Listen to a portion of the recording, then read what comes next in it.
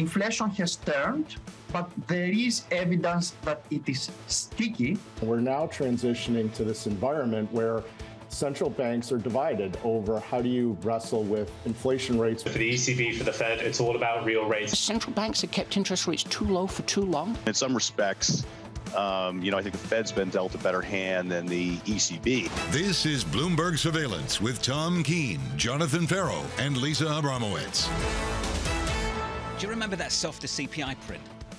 No, like 10 I years don't. ago. Yeah, exactly. Maybe, but it doesn't seem to be playing out right now. Live from New York City this morning. Good morning, good morning. That feels like a lifetime ago. Equity futures right now down 1.3% on the S&P, adding to the losses of yesterday. What did President Lagarde say that had an effect on this market that Chairman Powell didn't say and couldn't shape this market? We're not going to pivot again. How many times do I have to say this? What language do I have to speak? We're going to go, and we're going to go hard. Also, the projections changed. They upgraded their forecast for inflation, and they had a uniformly hawkish expectation for what they're going to do. And rates are moving big time. In Germany, in Italy the last couple of days. So Thursday, up 30 basis points. This morning, up another 21.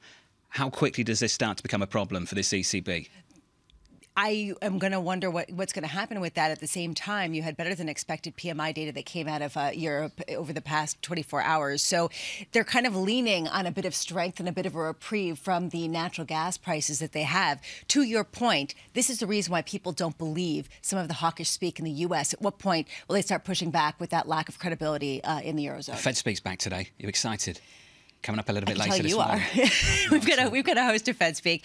I am wondering if they push back against the market a little bit more. If they say what Bill Dudley said, which is the more that the market doesn't believe us, the harder we have to go, the more we have to punish you, which is essentially what some of the rhetoric had been earlier in the year. The former Fed officials are super hawkish. Super hawkish. They sound more like President Lagarde than the current Fed officials. Looking forward to catching up with Mr. Williams a little bit later. Brammo will give you the time of that in just a moment. I want to go through the price action for you. On the S&P, we are lower by 1.4%. I've talked a lot about the bond market in Europe. We'll continue to do so. But on a 10-year in America, up another 4 or 5 basis points. On the 10-year, 349.32. Euro-dollar just seems to be stuck between a rock and a hard place. Is this positive, the currency, or is it negative for the currency that this ECB is determined to hike interest rates, Brammo, into a recession? 106.21. This has been the dilemma all year. Traditionally, the more hawkish a central bank has been, the more you start to see strength in that currency. And this year's turned it on its head because weakness has meant a weaker currency. And people are trying to struggle with that. And you're seeing that with a lack of direction, really, in the euro-dollar cross. Right now, what I'm looking at is Fed speak. We do get a host of it. I know Can't you're wait. Incredibly excited. New York Fed President John Williams joining at 8:30 a.m.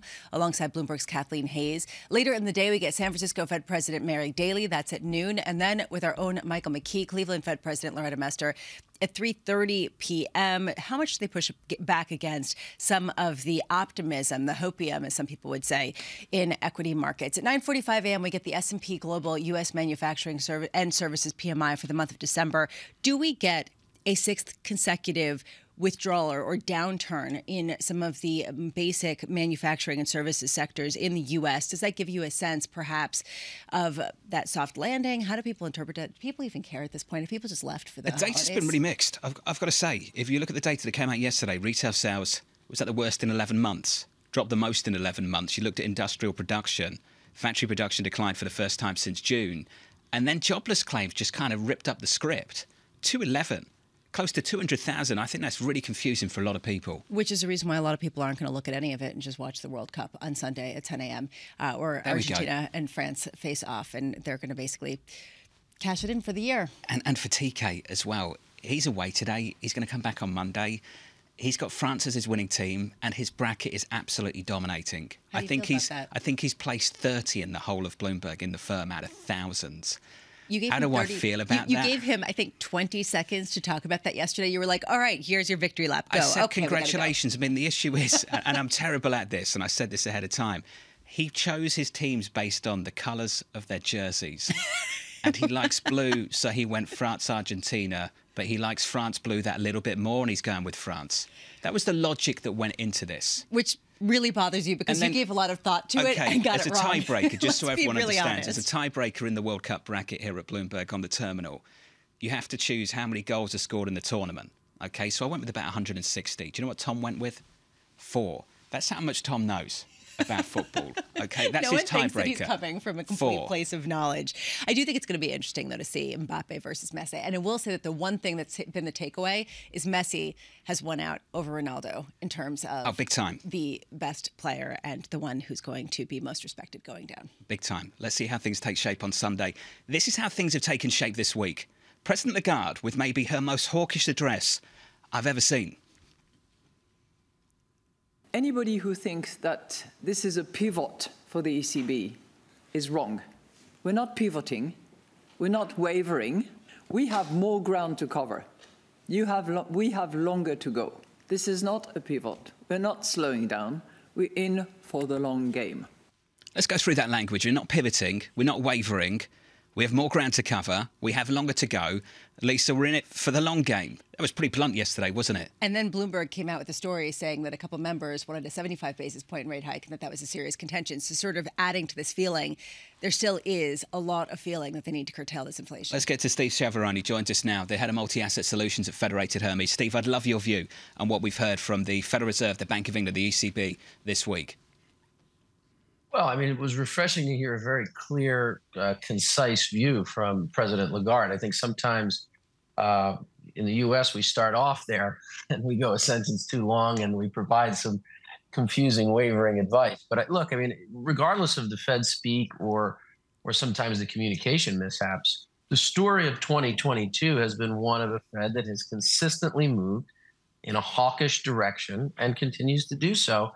And I think if you look at what's going on in the labor market, you can really understand why. And so I think, look, we've got 75 basis points worth of hikes left in the dot plots. I think you're likely going to see that. And I think you fight the Fed on this at your peril.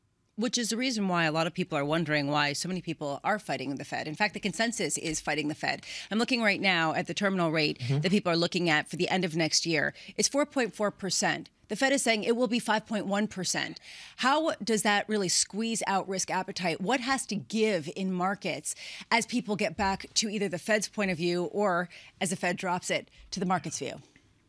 Yeah, look, I think the market has misinterpreted a couple of things. We have seen a drop in the CPI data over the course of the last couple of months. That's encouraging. But if you look at where it's come from, it's primarily come from goods. It's primarily come from flexible priced items. What you're not seeing at this point, and the Fed, I think, is starting to call this out more acutely. What you're not seeing it occur in is the service prices, and in particular, sticky price goods and wage inflation. You are simply not going to get to a consistent 2% inflation rate if you're running wage growth between 5 and 6%. And the only way to fix that is to get the labor market back into equilibrium. I think the reason that the Fed hasn't been as clear as maybe some of the market would like is because that's very delicate politically to say, look, we need the unemployment rate to go above 6%.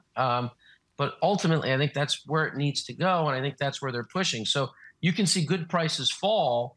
That's not going to dissuade the Fed. What they said very clear this week was they need to get the labor market back to equilibrium, and they're simply not there yet. Otherwise, they risk a re-accelerating inflation a la the 70s. Well, Steve, this and speaks to something I don't think the market's grasped that yet. We heard from Michael Harnett of Bank of America this morning. It's okay. I just wanted to share this quote with you.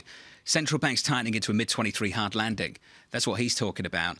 And echoing what you just said, we've had 400 basis points of Fed tightening in 9 months. We're going to get another 75 potentially in the next 5 to 6 months. Throws in the ECB, 250 basis points in 6 months, likely to get 125 more expected over the next 9 months. And he said this, and Steve, I wonder if you share this view. Quicker labour markets break, the quicker the end to the bear market. Steve, do you share that last line? Do you share that view? I do. I just don't know if it's going to play out that way. The recession here is the bull case. If you get a recession, if it has some depth, if you wring out inflation, then I think you're on the other side of it. You can get back to some monetary stimulus, and you're right back where you were pre-pandemic. I think what's emerging, though, and the thing that has us concerned is 2023 could end up being a kind of widowmaker in terms of a market, where you've got two consensus views out there, John. One is the soft landing crowd.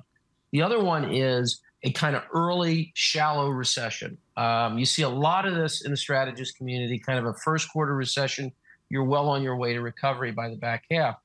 We're starting to think that, the trade that causes the most pain to the most people, and therefore it might be most likely, is a later recession that happens to be deeper, that it takes longer for those labor markets to break, that the Fed has to go further to wring out the inflation, And so you could have a scenario where the soft landing folks are breaking their arms, patting themselves on the back, and the early recession folks are capitulating, right as you get a second half kind of meaningful slowdown.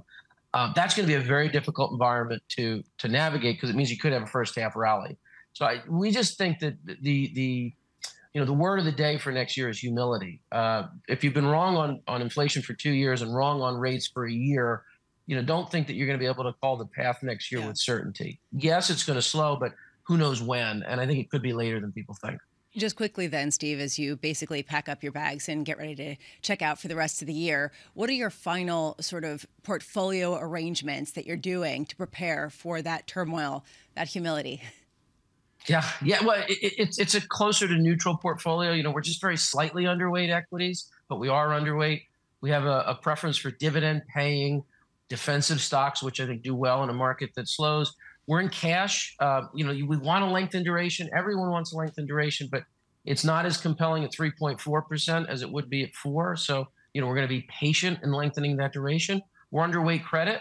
We're probably not as underweight cyclical stocks as we would like to be heading into a recession, just so that if we have a kind of first half rally, we have some ability to participate. That's how we're positioned, and we'll see how things break. Hey, Steve, looking forward to catching up with you through the new year. Thank you for everything you've done for us this year. We appreciate it, Steve. It's good to catch up, buddy, as always. Steve Chevron there of Federated Hermes. Do you know what I'm really confused by in central bank news conferences at the moment? On the one hand, they say no forward guidance, and on the other, they offer you forward guidance. President Lagarde yesterday, meeting by meeting, but ultimately indicating that we're going to go 50 for the next couple of meetings. What is that about? Okay, basically, they're not going to tell you what they're going to do, but they're going to tell you what they're going to do. What they're going to do.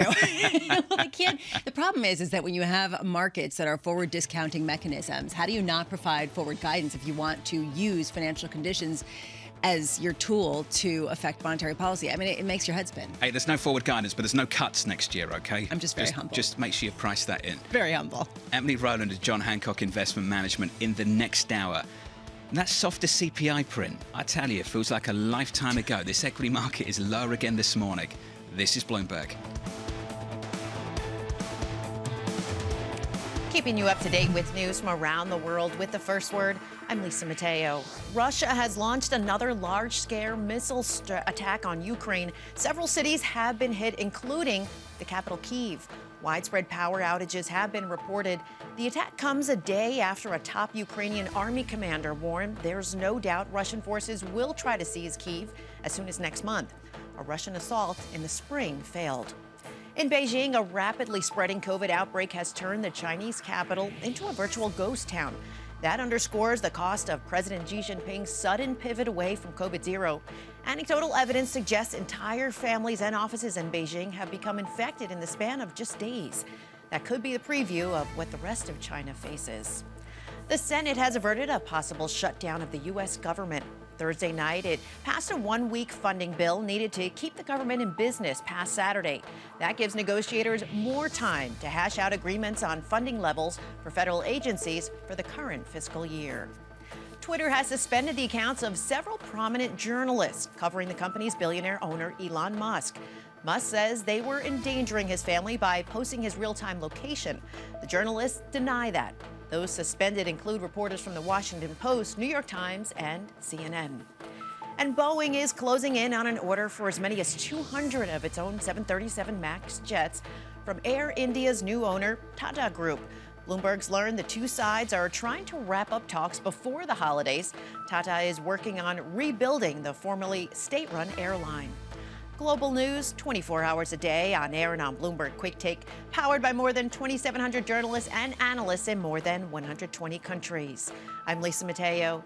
This is Bloomberg.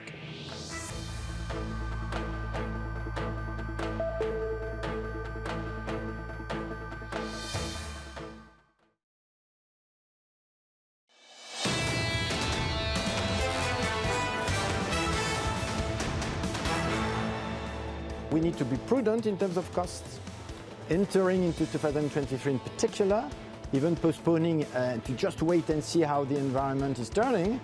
But I think we need to also carry on investing. That was SocGen CEO as Europe faces tougher times. Mike Mayo coming out yesterday of Wells Fargo. This is what he had to say about the financials in the United States. banks should perform better in an upcoming recession than for any other in modern history. Lisa went on to say banks have prepared for this moment for over a decade. Now, are we talking about relative terms or absolute terms?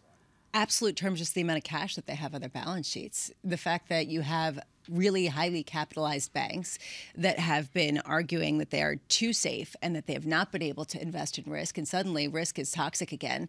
And now they have the ability to keep lending and to survive. And so this is why he sees them rising 50%. Well, that's my point. If someone said that, typically I'd be thinking, OK, so you're looking for relative outperformance to the index or to another sector, but you're looking for absolute returns 50% of that group next year going into a recession in America. The idea here is that they've been so beaten up for so long and they've been so undervalued, and that suddenly people will view them as more of a play on a new cycle. Again, you can argue, Mike Mayo always has fabulously controversial calls. And props. And what? And props. Yeah, what prop would it be for this? I've got no idea. A toaster? Unicorn. That you can get next time you 50% move. If we get a 50% move, fair play to him. He knows more about banks than I do. There's your prop. He's saying it's showtime. Showtime for the financials. We'll pick up on that a little bit later on the equity side of things. Let's head over to Europe with Maria Tadeo in Brussels and head down to DC with AMH. Maria, can you help us all understand where the Europeans are on this energy effort when it comes to capping prices? You are confused. I've been confused. Our viewers probably have been confused because this is a conversation that's been going on for months now. But just to reset and take everyone back, for weeks, the Europeans have said the TTF, remember that is the main benchmark for gas prices, no longer reflects the nature of the European energy market, which has moved away from Russian gas. So they want to put a cap on the maximum price that you can pay on that. The initial proposal by the European Commission was to cap it at 270 euros megawatt hour. That was not agreed. And yesterday night, European leaders, the vast majority of them, agreed that there should be a cap, but change the price range. The range is now between 160 euros to 220 euros megawatt hour. What's changed here is that there is now a majority to get this price cap going. In fact, they have a deadline. They told European ministers, come Monday, you need to get this deal done. It cannot drag into 2023. The question is, how do you settle? What's the price point? And at this point, we don't know. And Maria, probably the reason why people are struggling with this is because suddenly you're making this a closed market. It's not a market at all. And Maria Tadeo, I am wondering from your perspective whether the disagreement comes from who profits from the supply-demand dynamics that underpin normal economics. Do you have to finance the energy companies, the natural gas producers, or do you basically tell them this is going to be on you, keep producing, but we're not going to pay you? The fundamental disagreement, and maybe I'm guilty of this too, is that when we talk about the European energy market, the reality is there isn't one. You have 27 countries that have different systems, that have a completely different energy mix. Some that worry about supply, others that worry more about price, some that have the fiscal capacity, others that do not have the fiscal capacity. By the way, the Italians are fuming after that decision yesterday from the European Central Bank, and the message from the Italian Prime Minister yesterday is that there needs to be a European solution that brings down energy prices. So you can see the tension building. But the fundamental issue is that we talk about a very complex global market, but at the same time, there isn't a unified European energy market. This needs to bring in 27 different countries that do not share the same vision. And that is fundamentally always a reason why conversations like this drag on for weeks, months, but ultimately, usually end with a deal. Anne-Marie, is anyone talking in Washington, D.C. Ongoing about possibly curtailing exports to Europe of natural gas? There was some discussion about that when prices were surging here in the U.S. Then they fell off. Now they're rising again in the face of colder weather. What's the talk in D.C.? Well, there's always this potential that the U.S. could do that, right, to make sure that they're shoring up their own supplies for U.S. consumers. But the issue is that when you look at the market dynamics, what that would do is just increase the prices overall in the global market, and that's where everything is traded. So it could potentially backfire. And I think at the moment what you have is that potentially this is something that people do bring up, but it would really be a huge move, and the United States is just nowhere near that yet. It also would not look great for the administration that's really trying to make sure that they are holding this alliance firm, especially as we go into the winter months. And what you see Vladimir Putin doing, what you see him doing today, is another day of barrage of missiles, and this is on key Ukrainian infrastructure. So really trying to starve the Ukrainian people of power, of water, electricity, gas, so they can heat their homes. So at the moment, I just don't think there's an appetite for that. MH, on that war, a few days ago, we were waiting to see if we get a decision on new defence sent to the Ukrainians from the United States. Where are we on that decision? Well, we do have huge bipartisan support with the passing of the defense spending bill last night in the Senate, and that will send money not just to Ukraine, but also Taiwan. I mean, $858 billion. And then, of course, the next week is going to be all about the stopgap funding so the government can continue operating and they avoid a shutdown. When it comes to the Patriot missiles, we are still waiting on an announcement from the U.S. government. And reporting has been that President Biden has yet to sign off on this, but that they are moving to send those Patriot missiles to Ukraine. But we went through this. There's a lot of questions about that. Will they be the newest grade, or will they be a little bit of the older versions? Where will individuals get trained on them? But this is something that President Zelensky has really been pushing for, especially now when yesterday you had top Ukrainian official talking about the fact that they think Putin can make a play for Kiev in January and potentially do that via Belarus. He's moved thousands of troops into Belarus. And on Monday, Putin will be visiting Lukashenko in Minsk. Anne-Marie, just quickly, we know why the Ukrainians want that missile defense system. Can you tell us why the US is reluctant to provide it, why they're hesitant about doing so? Well, there's been a lot of hesitation with some weaponry going over to Ukraine because already even the talk of Patriot missiles, what you heard from the Russian foreign ministry is that they view this as an escalation of the war, and they view this as the United States basically joining. What the U.S. has always wanted to do was contain this and didn't want to escalate it further. MH, Maria Tadao, to the two of you. Maria, don't worry. We'll get your thoughts on a World Cup in about 60 minutes from now on TV and radio. Is that it? Is that the decision? Is that who you're going for? It is from me. Everything will be revealed. No. Everything will be revealed in due course. We don't do it like this in surveillance. Everything will be revealed with good arguments. That's the tease. But she's speaking in French. I thought she'd given it away. Yeah, there. exactly. You're going to speak in French, but it's not clear who she's going to on surveillance, there must be good arguments, but then didn't provide anyway. MH, Maria, coming up in 60 minutes again. I want to draw your attention to this story. And forgive me if I'm pronouncing the name of this firm wrong, but French auditing firm, Mazars Group, has paused work for all crypto clients globally, according to crypto exchange Binance, which was a customer of said auditing firm. That firm, quote, has indicated that they will temporarily pause their work with all of their crypto clients globally, which include Crypto.com, KuCoin, and Binance. Lisa, it goes on to say, unfortunately, this means that we will not be able to work with Mazars for the moment. That's according to a spokesperson for Binance in an emailed statement to Bloomberg News a little bit earlier today. I don't want to extrapolate and no need to. However, there is a sense of concern that's growing of how do some of the big crypto clients, how do they really deal with a lack of clarity around things like proof of reserves, around things like their streams of finance, some of the things that really hit FTX hard. And those that did have auditing firms could rely on their credibility. If you have one of those major finance firms, auditing firms, pull away, what does that do in terms of potential consequences going forward? The Binance spokesperson went on to say, we embrace additional transparency and we are looking into how best to provide those details in the coming months. If we get additional detail, we'll share it with you. Coming up, Callum Pickering, the senior economist at Berenberg, on a massive week for central banks. 50 basis point hike from the Federal Reserve, 50 from the Bank of England, and 50 from the ECB. And an ECB that says we're going to do a whole lot more. Live from New York, this is Bloomberg.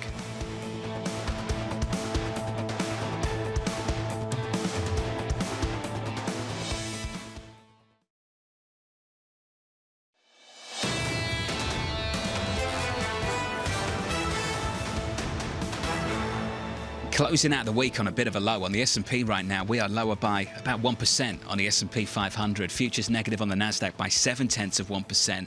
Adding to the losses, of the last couple of days, Wednesday, Thursday. In the bond market, 2s, 10s and 30s on treasuries shaping up as follows. Your 2-year actually hasn't done a whole lot over the last few days. It's still in and around 4.25 on a 2-year in America. On a 10-year, bleeding just a little bit higher by, let's call it 5 basis points to 349.50. If you want to see a move, look to Europe. Wow, wow, wow. Yesterday, we had a monster move in Italy by 30 basis points, and we're up another 20 on a 10-year to 4.37. Lisa, in Germany, the 10-year there, up 10 or 11 basis points to 2.19. And SocGen saying there's more to come. 2-year yields in Germany were up more than 20 basis points just yesterday. That is the biggest one-day move going back to 2008, that according to Deutsche Bank's Jim Reed. How much further can they go before something breaks? You pointed this out, and I keep going back to that. We were talking about the impossibility of the central bank ever moving above zero. And here we are, going further and further, and nothing has broken, and people are thinking, well, maybe we can even have a soft landing. Is that possible? I won't say things have broken, but are things breaking when you look at Italy? BTP's at 4.30, is that a problem? 4.50? Is it a problem at 5.50? When does that start to become a problem? We will find out when it becomes a liquidity issue as well, because right now it hasn't necessarily become the same kind of liquidity issue, causing people to not be able to raise money because people don't have to yet. And QT hasn't started yet either. That's going to start early next year. What did you make of what we heard on QT? On the rates thing, I think on rates, without a doubt, hawkish, pushing back against the terminal rate. If you were thinking that was the last 50 basis point hike from this central bank, they're going to go again. They might go again. They might go again after that. On QT, was that QT light from this ECB going into next year? Just going to say that. I mean, it's pretty minimal, the amount that they're rolling off every single month, number one. And number two, there still is that emergency purchasing program from the pandemic that will continue to make reinvestments through 2024, giving them a little more leeway, potentially, to offset some of the pressures that you're seeing in the periphery. Yields in Germany and Italy absolutely flying. ECB President Christine Lagarde sending a warning to markets. It's time to adjust. More needs to be done, and as a result, new market expectations will hopefully be embedded in future staff projections, which will indicate that we can reach the 2% inflation target timely. More work needs to be done. Callum Pickering joining us now, the senior economist at Berenberg. Callum, have you ever seen President Lagarde as hawkish as she was yesterday? No, that actually took us a little by surprise at just how hawkish she was, especially given the fact that we can see evidence that the Eurozone economy is in recession, that there's probably not a major demand-side element to this inflation. We don't see any weird stuff going on in wages, for instance, like we might in the US or the UK. The danger here is that central banks start to go a little bit too far. Monetary policy works with a lag. All the major central banks reacted too late to inflation. Now they may be repeating the opposite mistake as well, reacting too late to the signs of disinflation. Callum, do you think that something could break given the pace of some of these recent moves? It depends how you define break. In one respect, central banks want stuff to break because that's the thing that gives you the recession that brings out the inflation. We like to think that central banks can fine-tune, but they really can't. They're powerful institutions, but they're clumsy. A soft landing, in my view, is a recession that doesn't entail a major drop in GDP, such as, say, 4 or 5%, or a major rise in the unemployment rate. I think what we're going to get from the Eurozone economy and the UK, probably the US eventually as well, is 1 to 3 percentage point drops in GDP, depending on the economy, a bit of a rise in unemployment. But that's based on the fact that central banks don't go much further than they already have. But of course, if you keep going, you find tolerance levels for everything. Eventually, stuff starts to crack. You simply can't price loans once interest rates rise to a certain level. Callum, I was surprised at some of the projections that we saw, not only from the ECB, but also the Federal Reserve, increasing their expectations for year-end inflation next year and in 2024. The ECB's expectation rising more than I had previously thought, and even more than what the Fed upgraded theirs to see. What are they seeing that's sticky if it's not wages, if it's not demand side, the way you're saying? It could just be that we've had a structural break, and I think this is probably the reason, in the way that central banks view inflation. We've had for certainly 12 years after the financial crisis, but actually even in the early 2000s, central banks were thinking about this zero lower bound problem, where in a disinflationary environment, you get stuck at the zero lower bound and central banks struggle to stimulate. In that kind of world, you would be prone to react strongly to downside risks, especially if they're disinflationary, but just take your time in reacting to any upside inflation risks. Now we're in a world, and increasingly you hear economists discussing aging populations, deglobalization, the fact that fiscal policy is more activist again, is pushing inflation rates higher in the long run. In that kind of scenario, you say, well, we should overreact to signs of inflation, but then underreact to signs of disinflation. And so what we might be observing here is just that first shift that comes with that structural change in the inflation environment. Callum, I want to talk about the threat of recession into next year. I think a lot of our audience have heard the same thing over the last 3 months or so, looking ahead to 2023.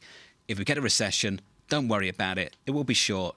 It will be shallow. That's both on the depth and the duration. No big concern. We heard that again in the ECB statement yesterday, and I'll show you the line that reads as follows. According to the latest Eurosystem staff projections, a recession would be relatively short-lived and shallow. Callum, given their projections, given the pushback of this ECB president on terminal rates pricing, and given where this economy already is, how on earth can we keep sitting here and saying it's going to be short-lived? First, I actually still think the ECB's projections are a bit too optimistic on the whole. I think the Fed's are too. The Bank of England starts to sound a bit realistic near term, but it's probably too pessimistic next year. The reason why you would, as your base case, assume that this is going to be a short-lived recession is simply because actually we're not ready for a recession across the Western world. We had 2 years of recovery from COVID, but during those 2 years, we barely got back to our pre-COVID levels of GDP. We didn't significantly over-leverage on the household or the corporate side. Banks' capital is still high. We don't have piles of excess capital investment or even excess inventory in major parts of the economy hanging around. We didn't have a big housing bubble where we built too much across Europe and the US. And so when you don't have those signs, typically the recession that comes due to an exogenous shock, and that's what we have a global energy supply shock, typically lasts as long as the shock lasts. And then once the shock fades, economies recover. That's very different from the other kind that I mentioned, the business cycle downturn, where you need to go through this cleansing phase. The problem here is if we tighten financial conditions too much into this exogenous shock, what we're doing is putting economies under additional pressure. And I think that's where the downside risk starts to come. My bet is that Bank of England probably gets another 25 basis points. That's it. Peak rate in the Eurozone's probably around 3.5. Fed gets to say 5.25. That still errs on the safe side, in my view. If we go beyond that, then I think we start to worry about things a little bit more in terms of the profile of the recession. Just to take this a little bit further, everything you said, I think, goes into the calculation about how deep this recession might be. And I hear you, without the excess, I think a lot of people come into the conclusion it will be shallow. But I'm talking about the duration of the downturn, Callum. You've got central banks telling you that they want to take demand down and that they want to keep that terminal rate there for longer. I think what I'm trying to work out, Callum, is yes, on the depth side of things, I understand there's a really strong consensus over the shallow. But on the short-lived piece of this, Callum, isn't there a real risk here that we have below-trend growth for quite a period of time once this starts to kick in?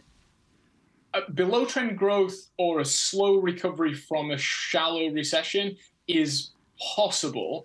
What I don't think we need to worry too much about is this kind of L-shaped shock that we are often warned about.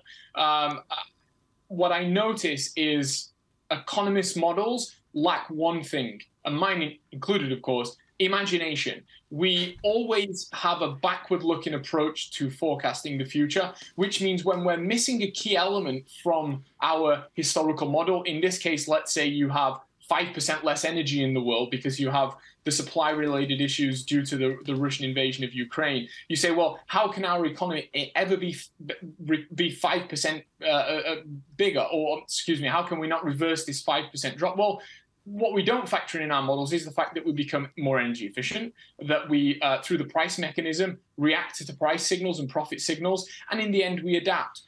We have 100 years of economic history of reacting to shocks. The price mechanism works things out, and then the economy rebounds. Just look at how quickly we recovered from COVID. And so my bet would be that it's animal spirits, it's our bearishness that makes us think about the world in this context. But actually, once we start to see the movement towards a recovery, probably by summer next year in Europe, late next year in the US, we start to feel optimistic, and we can easily imagine a world in which we get something stronger during the recovery phase. Hey, Callum, this was thoughtful stuff. I appreciate it, sir, as always. Callum Pickering there of Berenberg. Looking ahead to 23 and that consensus that if we get a downturn here, Bramo, it will be short and shallow. Yeah, and a lot of people pushing back. And I have to be honest, I was speaking with Howard Marks yesterday of Oaktree. And How did that go? Talking about, it was fascinating. He's saying that he's lived through 3 sea changes in the investment world during his career. And right now we're in the 3rd.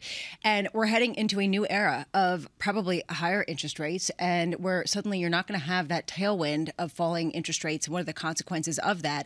And it does speak to potentially, and this is my extrapolation, a lot more pain out there, a very different risk-reward calculus.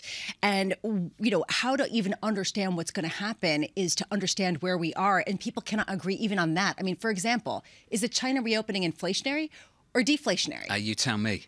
I mean, Bridgewater came out and said it's inflationary, and that actually is the worst case scenario for the U.S. and Europe because it will actually increase demand for some of the commodities out there, jack up inflation just as Europe slows down.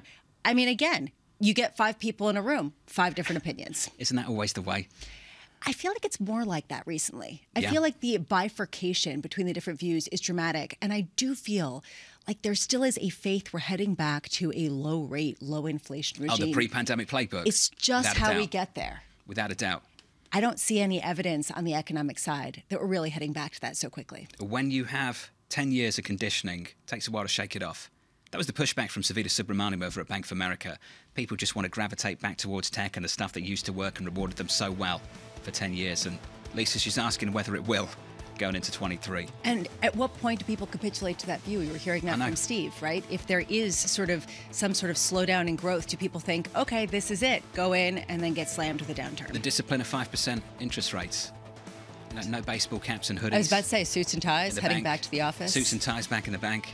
You know, unless you're at Citigroup and then you get to take the rest of the year off. I saw that. You can work anywhere at Citi for the next 2 weeks. I know. You can work anywhere you like. Do you guys want someone who can interview people? James Fraser, love that. I know. I think love that's that. fabulous. 2 weeks. That's very English, Christmas. you know. Christmas starts, like December kicks off. It's like, okay, year over. Don't you feel like that's the mood right now in markets generally? Come on. Totally. You need to take a leaf out of Europe's book. Just like December 1st, it's like year over. Just like me, or shut it down. Somebody else. I'm just saying, just shut it down. From New York, this is Bloomberg. Keeping you up to date with news from around the world with the first word, I'm Lisa Mateo. 2 top Democrats say President Biden should run for re-election in 2024. In an interview with CNN, House Speaker Nancy Pelosi said Biden has been a great president, while Senate Majority Leader Chuck Schumer said he would support Biden all the way. The backing comes as some Democrats urge the party to look for a younger generation of leaders. At 80-year-old, Biden is the oldest president to hold office. Members of the European Union have reached a deal on a 9th package of sanctions on Russia.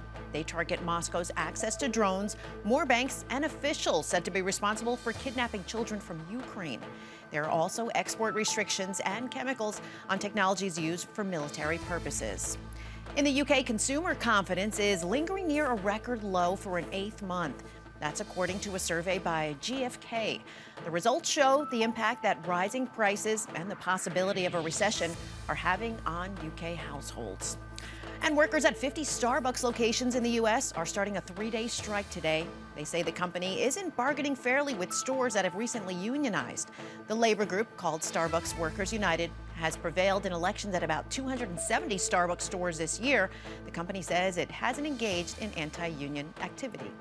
Global news 24 hours a day on air and on Bloomberg Quick Take.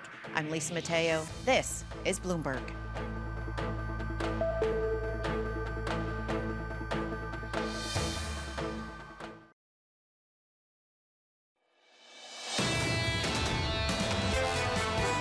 What happens when China, the largest commodity consumer in the world, the largest oil importer in the world, begins to rebound significantly in the first part of next year? It's going to tighten all of these markets tremendously and put a lot of upward pressure on prices. Jeff Curry at Goldman Sachs looking for triple-digit crude again in the back end of next year. And Bramo, it's all about capex or the lack thereof earlier this year. If you were looking for a rebalancing of this commodity market, Jeff Curry and the team at Goldman saying, you're not getting one. And the super cycle is still there and still intact. And we're hearing this from a lot of the big Wall Street banks that were honestly wrong where we would end the year in terms of it being double digits. And somehow we see dropping oil prices, even as China reopens wholesale early. Down a little bit today, down 2% at 79.58. But Jeff's not alone. I think Francisco Blanch at BofA looking for triple-digit crude through next year as well.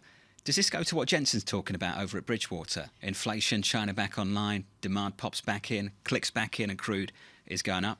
It makes complete sense to me. I'm going to be completely honest. It absolutely makes sense. Rita Sen over at Energy Aspect saying the exact same thing. And right now you have basically a ghost town in Beijing as a result of everybody being sick and everybody staying home. Nuts, isn't it? But when that changes, and it will change. Of course it will. Then all of a sudden you could have a very different economic backdrop with a very different and increased demand.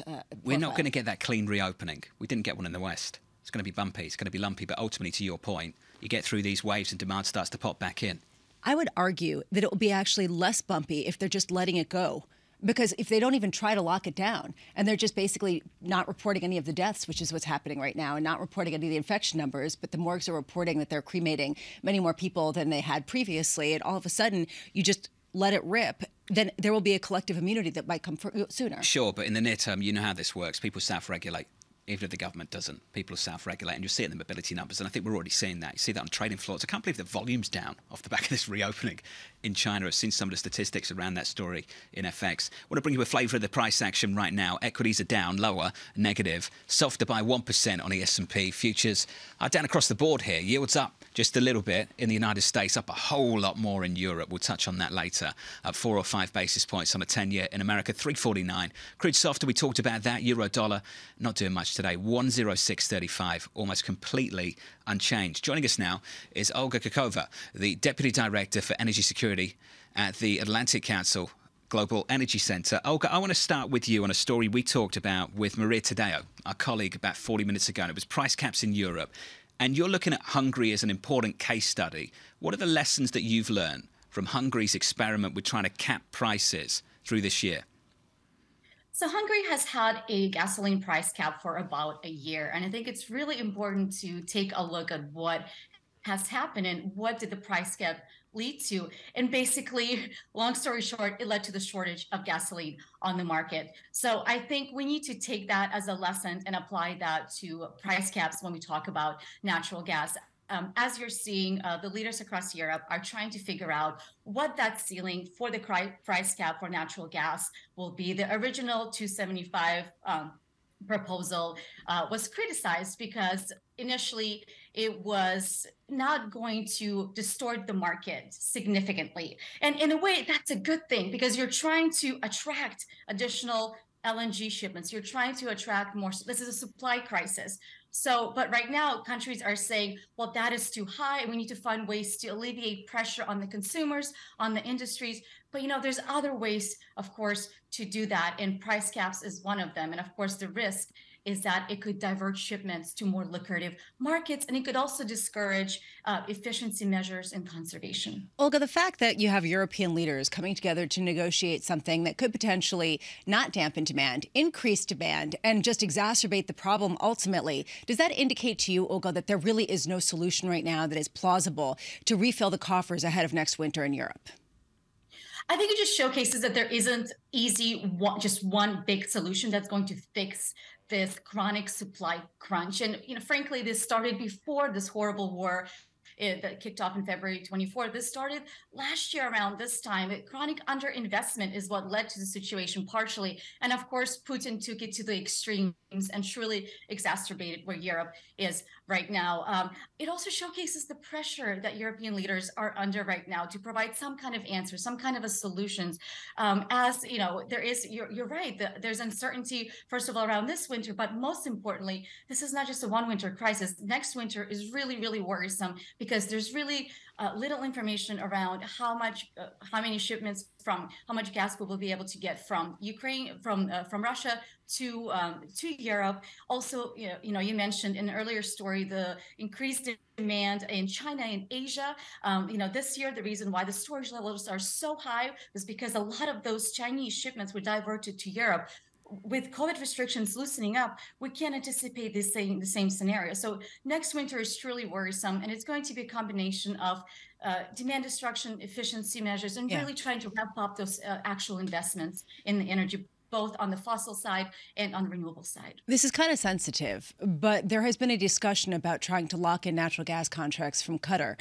As Europe tries to plan for a different kind of dependence on different alliances. How does the recent controversy in Brussels with the potential for bribery and some kind of scandal around giving certain perks to Qatar affect those discussions of using it as one of the main sources of natural gas, given their ability to produce it?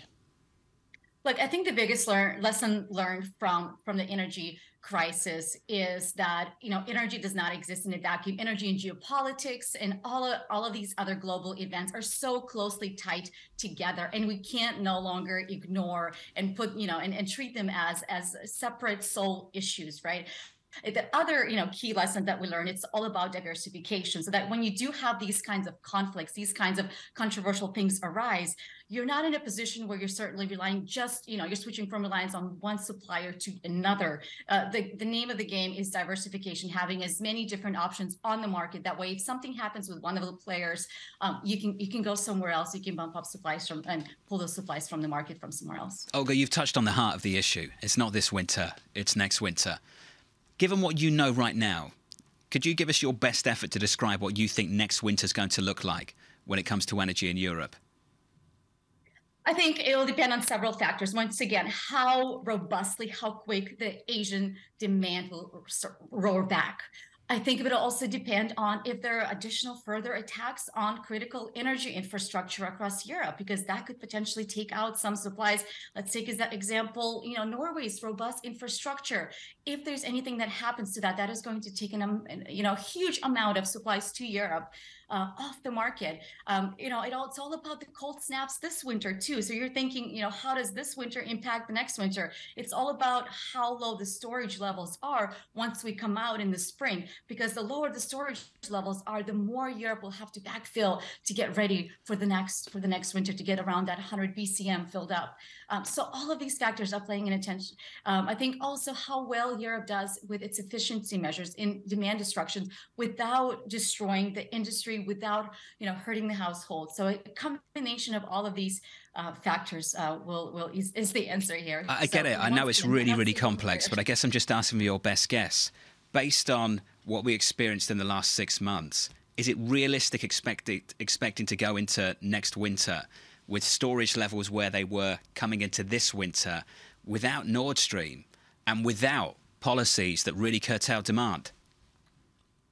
So I'll give you my take. IEA put out this assessment that there's going to be potentially a 30 BCM shortage. You know, I actually think that's on the more optimistic side, because I do think there's a lot of things that could happen that could, you know, especially if we come out with lower storage going into the spring. I think that 30 BCM could actually be stretched out into 40 and 50 and even more. Additional thing in that assessment that IEA did with the 30 BCM result, you know, there was also assumed that the carryover from this year of 10 BCM in industry destruction, which we don't want. We want the industry to continue working, and, you know, we really don't want to carry that over to next year.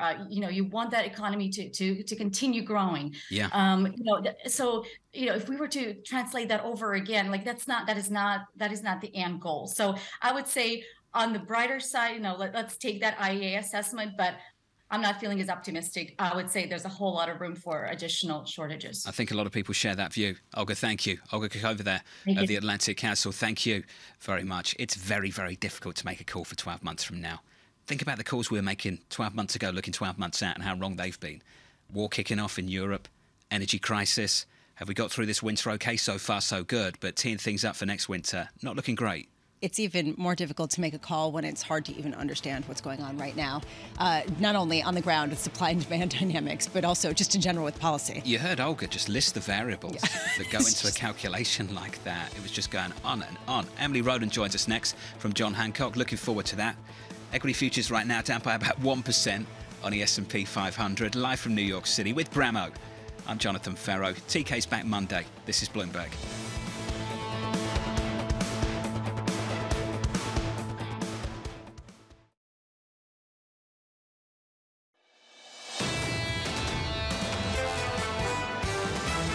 Inflation has turned, but there is evidence that it is sticky. We're now transitioning to this environment where central banks are divided over how do you wrestle with inflation rates. For the ECB, for the Fed, it's all about real rates. Central banks have kept interest rates too low for too long. In some respects, I think the Fed's been dealt a better hand than the ECB. This is Bloomberg Surveillance with Tom Keene, Jonathan Ferro, and Lisa Abramowicz. TK is so done with 2022, he's not shown up for work today.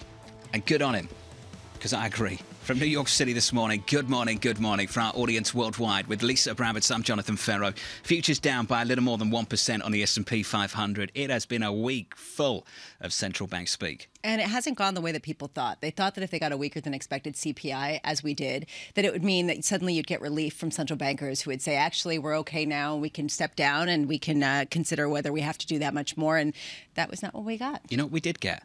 Just a bit of a disconnect in the bond market with equities. Equities lower, treasuries up, yields down. That's a break. And I wonder if that's setting the stage for what we might see going into 23. Bonds are not buying what the Fed is selling. If you believe that the bond market is the smarter market, the more accurate market, then perhaps there will be a bigger reset in the economy. I don't know that they have any edge, though, on the Federal Reserve at this point. And a lot of people are just saying they're wrong. And this is just positioning. And also, it's a huge disconnect from what's going on over in Europe, where there is a reset. Isn't that the recession trade starting to kick in? Isn't that a flavour? Just a little bit of a scent of a recession trade starting to kick in as well. So the recession trade is kicking into the bond market, but not the stock market. And in the stock market, you have an increasing number of people coming on this show and saying the more likely outcome is you see resilience in the first half of next year. Because so far, companies are doing okay. They are still hiring. You are not seeing layoffs. We saw Delta Airlines just saying, yeah, profits are going to be good going into year end. They're going to be better next year. That's what we're hearing across the board. American Airlines actually increased the threshold for your miles. I have a feeling you're familiar with this, for your miles to get certain perks. And I was looking at that. You don't do that unless you have pricing power, unless you have the upper hand over your clients. So we're spending a ton of time trying to look out to 2023. Can we talk about 2022 and where we are right now? No. I think where we are right now is really increasingly so difficult to understand. Retail sales yesterday down the most in 11 months. Slowdown, right? Yeah. 45 minutes later, you got factory production decline for the first time since June. Slow down, all on board, okay. Then you look at jobless claims at around 200k. Hard to make the argument that we're seeing that labour market adjustment that this Fed chair would like to see, just based purely on jobless claims, in and around 200k. How do you understand retail sales that look just at goods, where you're seeing the discounts, where you're seeing the disinflationary forces, but that don't include services, where you're seeing the jobs, where you have companies that want to hoard labor because they just had an experience where they couldn't hire people quickly enough and they still see demand going up? It is such a complicated moment. Just added to all of this is the backdrop for oil, for energy prices, for gasoline prices that have fueled a feeling of ease. Again, a very difficult picture going into 2023. A theme for this programme this morning, that's for sure. Good morning to you. I just want to whip through the price action just briefly. On the S&P 500, we are lower. Futures are negative by about 1%. We're negative on the Nasdaq as well. In the bond market, yields are just a little bit higher, up by 5 basis points on a 10-year in America. I can tell you up a whole lot more in Europe. On a 10-year in Italy, up another 18 basis points after moving 30 yesterday. And in Germany, can I just share the curve with you in Germany? Please. Twos out to tens in Germany. This is the move today, up another 11, you can call it 12 basis points on a German 2-year. Bramo, 245 on a 10-year, up another 10 or 11 basis points to 218. We've had a real sell-off in the European bond market. Christine Lagarde, I would argue, was perhaps more direct than what we heard from Jay Powell. Brutal. A little bit more, maybe, I don't know. And she was just like, stop it, guys. Just stop it. We're not going to do it. How many times do I have to say this? How many languages do I have to do this? Well, we're here from more Fed officials today, and perhaps they'll be a little bit more direct. And that is what I'm actually curious to hear. That's the tease for today. More That's Fed it. speak. And I'm done. No, Fed speak. Let's talk about what it is. Fed President of the New York Federal Reserve, John Williams, will be joining at 8:30 a.m. along with Bloomberg's Kathleen Hayes. San Francisco Fed President Mary Daly at noon. Our own Michael McKee will be having a conversation with Cleveland Fed President Loretta Mester at 3:30 p.m. Look for the pushback, because that is what I'm expecting we will see. 9:45 a.m., the latest slew of data coming out. It's the only data that we're really getting of significance today. S&P Global U.S. Manufacturing and Services PMI for December. Do you get a 6 straight months of deceleration in terms of some of the activity here? And on Sunday, it is the World Cup, and it is what everybody just wants to get to so that they can be done with the week. France versus Argentina. Who's your favorite here? I'm not making a call on this game. Oh, come on, please. I'm not participating. I'm a journalist without bias. Oh, come on. Come on, everyone believes that. That's right. You have no interest whatsoever. Coming up a little bit later this hour, Manus Cranney. Totally punted. From Doha. Looking forward to that conversation. And in the next segment, AMH and Maria Tadeo offering their critical analysis of how they think this game's going to play out on Sunday. And Maria not holding back over who she thinks is going to go home with a trophy. Joining us now, Emily Rowland, Co-Chief Investment Strategist at John Hancock Investment Management. Emily, fantastic to catch up with you, always is. I just want to pick up on a theme that I know you're drilling down on. The equity bond performance this week, Emily. You've picked up on it as well. What's it telling you? It's actually pretty refreshing to see that diversification is working again. You have stocks down on the week, bonds up on the week, and that's the type of reaction that makes sense to us. Markets have almost been in this state of being comfortably numb, given the fact that central banks are implementing the most tightening that we've seen in a generation. The economic data are suggesting that a global recession is likely into 2023. The yield curve is wildly inverted to the tune of 78 basis points, and earnings are starting to come off. Those are all things to us that suggest that a recession is likely, and we've seen cyclical areas of the market showing leadership. We've seen European equities having their best quarter. They're one of their best quarters in years, and a lot of that cross-asset performance to us just hadn't been jiving with the macroeconomic backdrop. So we're starting to feel a little bit better that things are working as they should. But Emily, this goes against this idea that perhaps we have to have a different playbook this time around. And this is what we've been talking about for a number of weeks now, that we're not necessarily going back to the pre-pandemic investment thesis where if something goes wrong, central banks lower rates and that fuels a risk rally. So does it make sense to you that the relationship between stocks and bonds is reverting back to something that it has been traditionally at a time when nothing about this moment is traditional? Yeah, I mean, we think that the playbook is really, you got to still rely on history here. And we do think that given the fact that the economy is likely to contract next year, central banks ultimately will be cutting in the back half of next year. So we want to be positioned for that. We want to lean into bonds here. We like the idea that bonds are working in a portfolio. And Matt Miskin and I have been talking a lot about the fact that income is very attractive and very competitive versus other parts of the market. So we do think that that playbook comes through again into next year, but it's going to take some time. The Fed has been incredibly just dogmatic in their approach to fighting inflation. We've heard it time and time again, but we know that the Fed is looking at lagging economic data, employment, inflation, especially services inflation. Many of your guests have talked about the fact that it's very, very sticky, and it's probably going to be too late for the Fed to really sort of reverse course quickly into next year. They're going to cause this economic slowdown, and then they're going to have to cut. So Savita Subramanian, this is something that John has been talking about, really pointed out that there still is this feeling that if that is the playbook, then go into big tech. And that's what so many people are doing. And she pushes back against that and says that doesn't necessarily seem like the prudent play. Where do you feel on the leadership, on which are the stocks that can continue to drive upward some of the equity performance at a time if we're reverting back to a playbook that's familiar? Yeah, I would agree. The playbook from a cross-asset perspective within equities might be a little bit different this time. It was always that, we looked to growth stocks. We wanted companies that were able to, produce that organic growth in a slowing backdrop. And now we're not really seeing that. A lot of the growth in technology stocks was pulled forward during the height of the pandemic. Think about all the stuff that we bought, whether it was online shopping or, conferencing tools or laptops for the kids. A lot of that growth and demand was pulled forward. And so we're seeing this period in which the baton is being handed over to the old economy. We look at the value side of the house, which is showing some resilience here. So we want to be thoughtful about where we're going in growth.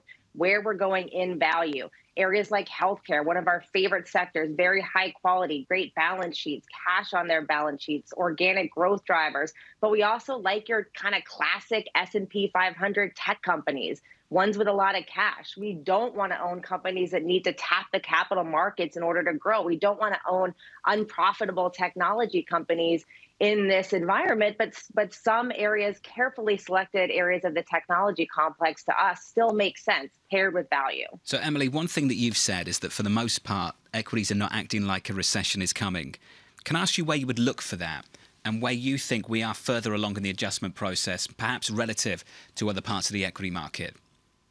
Yeah, it is so amazing to see this re-rating in stocks that began in the beginning of the quarter. We saw the S&P 500 start at 15 times forward earnings, and now we're trading at around 17 and a half, which means that stocks are now more expensive than their 20-year average. So we've seen this big re-rating, especially in more cyclical, economically sensitive areas of the market. Energy stocks doing better, even with oil prices coming down a bit. Pretty notable dynamic here. So we would look to find areas that are already priced for a recession. There aren't many. Matt and I have used the analogy of there's an equity store and a bond store for your Christmas shopping. And, the equity store, there's not very much on sale. Areas like mid-cap value stocks we like, they're trading at a steep discount already at 2008, 2009 levels. But the fixed income store, there's where a lot of the opportunity, where a lot of the bargains are. You look at investment grade corporate bonds, seeing this big price decline similar to 08, 09 levels. We like that. We like the income there, the total return potential. So again, favoring the bond store over the equity store during this holiday shopping season. Remember when you were a kid and your parents would say, you can't get anything from there, and that's where you wanted to shop. It was the toys. They're expensive. Tell me more, John. And then your parents came along and said, you've got to get that. You need a new coat. I feel like that's what Emily Rowland's telling me right now. It's like, don't look at stocks. Go to the bond store. Who wants to shop at the bond store? No one's wanted to shop there for 10 years. Okay, what was the most disappointing gift you've ever gotten? When I was a kid, I didn't like getting clothes. I was very against clothes. And I remember my nan turning around to me and saying, John, in 20 years' time, this is all you'll want. You'll just want nice clothes. You won't want toys. And I was like, yeah, but I'm not, But I'm still this age. I'm not 30 now. I'm let me 10. be there. I don't want clothes, God bless her. So please, if you're listening, no clothes. Love clothes now. Love clothes Depends. now. Although I was thinking the other day, you know what? I'd love a toy car for this Christmas. Just a remote-controlled one. I'd love that. I'm actually thinking. I'm thinking about buying one for the apartment. You absolutely are trolling. I'm serious. Somebody. I'm thinking about buying one for the apartment. I want like a toy Ferrari, like a Formula One car with a remote control. You'd build like a little set. Because when I was a kid and I had a toy car, it had that cable attached to it. Do you remember that? And you had to sort of follow it because it wasn't remote control. You want like a real one. I want a proper one, like a really fast one. I'm going to go out into Central Park with Tom and play with it. We never said thanks to Emily. Emily, thank you. Have a wonderful Christmas. Equity futures down 1%. This is Bloomberg. Keeping you up to date with news from around the world. With the first word, I'm Lisa Mateo. Russia has launched another large-scale missile attack on Ukraine. Several cities have been hit, including the capital, Kyiv. Widespread power outages have been reported. The attack comes a day after a top Ukrainian army commander warned that there's no doubt Russian forces will try to seize Kyiv as soon as next month. A Russian assault in the spring failed.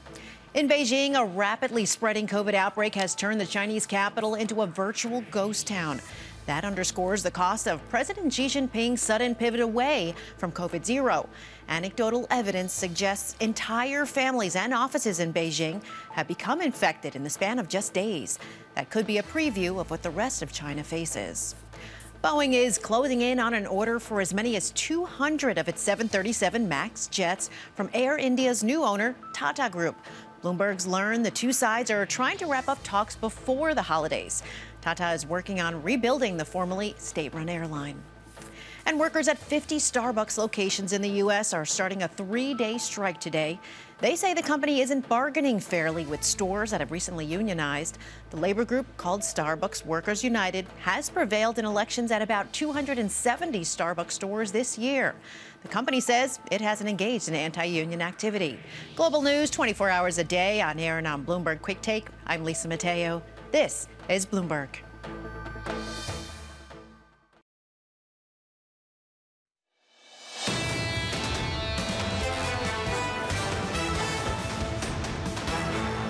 Down 1% on the week, down another 1% on the session. Live from New York, about 2 hours away from the opening bell. Here's the price action for you. Equity futures softer, negative, lower, down by a little bit more. On the S&P 500, futures are off by a little more than 1%. Looking at Nasdaq futures right now, negative by 0.7%. That's the equity story. Here's the bond market price action.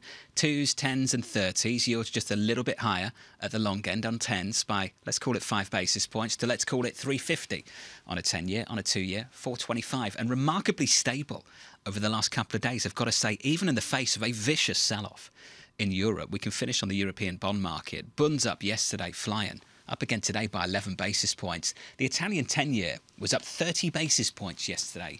It's up another 17, 4.34% on a 10-year. QT is about to commence. QT light maybe in early 23, but the pushback on rates and the rate path through 23 from President Lagarde was so firm. No ifs, no buts, no maybes. No on the one hand this, on the other hand that. Just really forceful language from President Lagarde, even going into the tail end of that news conference. Which is why you saw the biggest sell-off by one measure in the German 2-year going back to 2008. Maria Tadeo, I thought, was really interesting, talking about the Italian finance minister. Unhappy. Not exactly thrilled. They're not going to be. No, I mean, at a certain point, especially if you're heading into a downturn.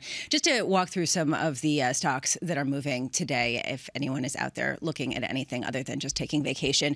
American Airlines, which might get you there, actually came out and tightened up their frequent flyer status and their loyalty programs, which ballooned. And so they raised the threshold to really come into some of the perks. And John, I thought you'd care about this. It's down more than 1%, but it also really is not the only one. There are a host of airlines that are doing this. This does not indicate that they're concerned about demand, if they can do this. I can tell you, to get status at American is actually really difficult.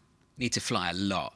The bar is not low compared to something like, say, United, where I've noticed the bar is exceptionally low to get status.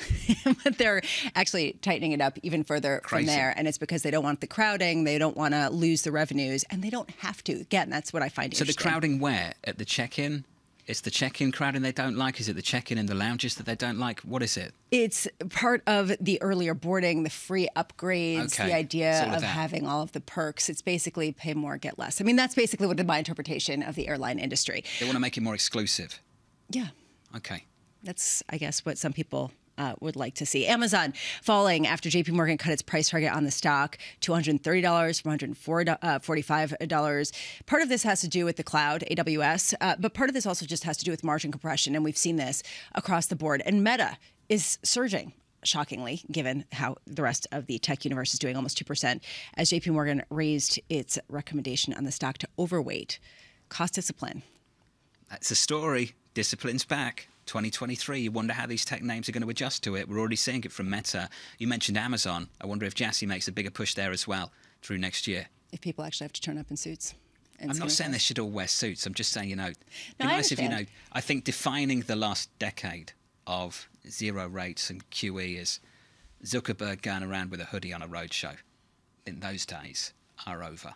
I would agree with that, and you're seeing that in the layoff numbers that we're seeing from some of the tech companies. Big time. Let's get to Subhadra Japa, head of US rate strategy at SocGen. Subhadra, your quote from your piece last night, can I say it was great, by the way. I had a good read of it. Powell stuck to his script of higher for longer after delivering a 50 basis point hike. A hawkish shift in the dot plot failed to nudge yields higher. You went on to say, though, and I think this is real pushback from the consensus view going into 23, we expect a modest rise in yields in Q1 as central banks deliver more hikes. Subhadra, can we start there? What do you think other people are missing going into next year? Well, I think the price action right now is not reflective of what we should expect next year. You're getting into the year end, liquidity is very poor, people are paring back positions. But you're looking at, the Bank of England, poised to deliver another 50 basis point rate hike. The ECB's, perhaps going to deliver another 50 basis point rate hike. So global central banks, broadly speaking, are still going to remain somewhat hawkish for at least the first quarter to first half of next year. So under those circumstances, I don't see why yields can't adjust modestly here. I'm not calling for significantly higher yields, but I think if you get towards maybe 3.75 or 4%, that's not, necessarily out of the realm of reason. I feel like the market is, especially 10 yields, are very rich as they stand right now. At 350. So can we talk about the front end as well, just so I can get a better idea of where you think the curve is going to be, how you think that's going to evolve next year too? Right now, 425. How are you thinking about that, Subhadra? Well, I don't think the front end has a lot more room to rise unless we expect the Fed to hike beyond 5.25%. But on the long end, the dynamics are very different. You're going to see a lot of corporate issuance come into the market. You're going to see perhaps more even Treasury issuance. Typically, those tend to at least support a little bit of a bearish momentum. To that, add the fact that I think bonds have more yields, so bond yields have more room to rise. I think that 10-year yields could see a push higher, at least in the first quarter, before we start seeing yields decline in the second half. Subhadra, I completely buy what you're saying. So does the Federal Reserve. This is what the Fed is basically telling the market is going to happen. Why are so many people pushing back? I think there's a concern about a recession in the U.S. To me, those concerns are a little bit premature. At SocGen, we have a little bit of an out of consensus view on the recession in the U.S. We think that's an early 2024 event. It's not a 2023 event. So my real concern is that the market is not fully appreciating the fact that come middle of next year, if the unemployment rate is not heading towards 4%, we're still stuck at, say, 3.7, 3.8, and wages are still pretty strong, the Fed might have to go beyond 5.25. I'm not saying that that's our base case scenario, but that's a risk scenario that the market is not fully appreciating. What's your base scenario, Subhadra, of how long it will take to get back to 2% inflation, given what the Fed has already signaled? I mean, we got the summary of economic projections from the Fed. The Fed doesn't expect inflation to get to 2% in 2025. So you're looking at, a very strong trajectory towards, inflation remaining sticky after that initial descent. Now we're rejoicing the initial descent. But what if we get to maybe 3% or 3.5% and then inflation stays there and it's sticky at that level? At that point, I think the Fed is still going to remain somewhat hawkish if the employment picture is relatively strong. And there's a good chance the employment picture remains relatively strong, given the fact that we have such a mismatch in the labor market between job openings and available employees to fill those jobs. So I'm not saying that the labor market is going to be as tight as it is right now next year, but I think it could potentially take a lot longer for the employment picture to weaken meaningfully from here on. Emily Rowland was speaking earlier about the fixed income shop. There's a fixed income shop, and then there's the stock shop. And the fixed income shop has a lot of good things in it, including investment grade debt, because of how much it has been sold off. That has been on rate story, though, not necessarily the credit side of things. Given your projection that we might not get back down to 2% inflation based on what the Fed is looking at themselves by 2025, does that default rate kind of expectation, does that premium have to rise substantially from where we are right now?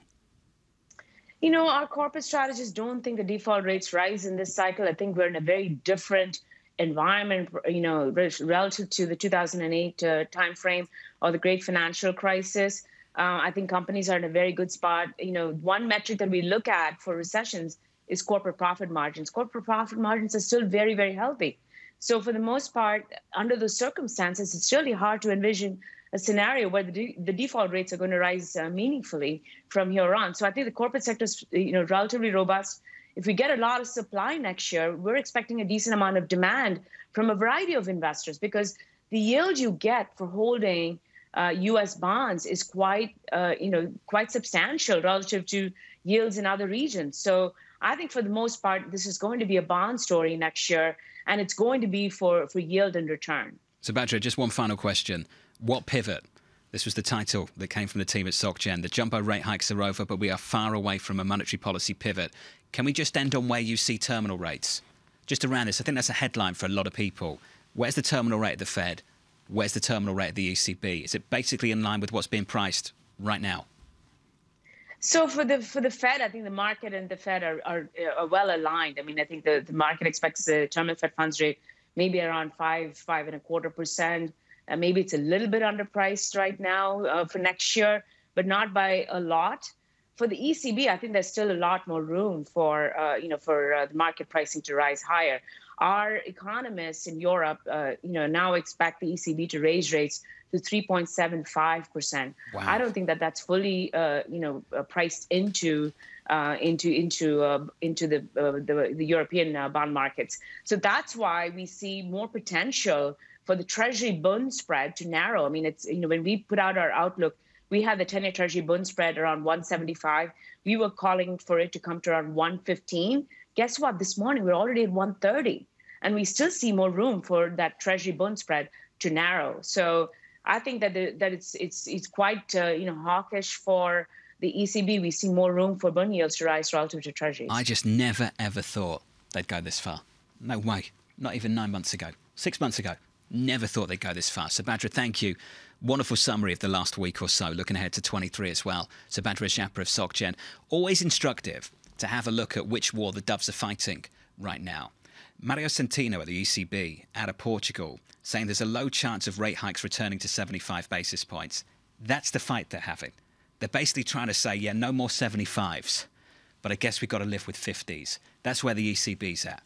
In other words, if you want to put this another way, everyone's a hawk. And the most dovish you get is just simply fighting some of the biggest rate hikes that you've seen in history. When you say you never thought we'd get here, we never thought we would get off zero. Remember all those conversations where people were saying, you're never going to see positive interest rates in the euro region ever again. How much confidence do central bankers get from the fact that you do not see a default cycle? Subhadra was not saying that necessarily we're going to see that in the U.S. Europe, though, there is a question, perhaps a little bit more, especially with companies having issued debt at negative yields effectively, what that looks like when they have to refinance. You've got to remember that Mario Draghi never hiked interest rates in 8 years at the ECB. So it wasn't unusual to make that call basically after what we've seen over the last decade. I remember in the depths of the pandemic to make that call, it seemed kind of logical, intuitive even. Looking ahead, can the ECB hike interest rates? Probably not. Then inflation came through hard, and this ECB's had to adjust quickly. But this goes back to what I was talking about with Howard Marks when he was saying that it's a sea change. This is a new environment, which raises a real issue with this idea that people have that we're going back to the playbook that worked last year, 2 years ago, 3 years ago, when cutting rates was the response. Is that still the response if the poison is inflation, not disinflation? Talking about the poison, have you seen this from Semaphore? Goldman Sachs, according to them, set to lay off as many as 4,000 people as the cost of its ambitious push onto Main Street takes a toll. I'll dig into that story for you, and we'll pick up on the details of it in just a moment. From New York, this is Bloomberg.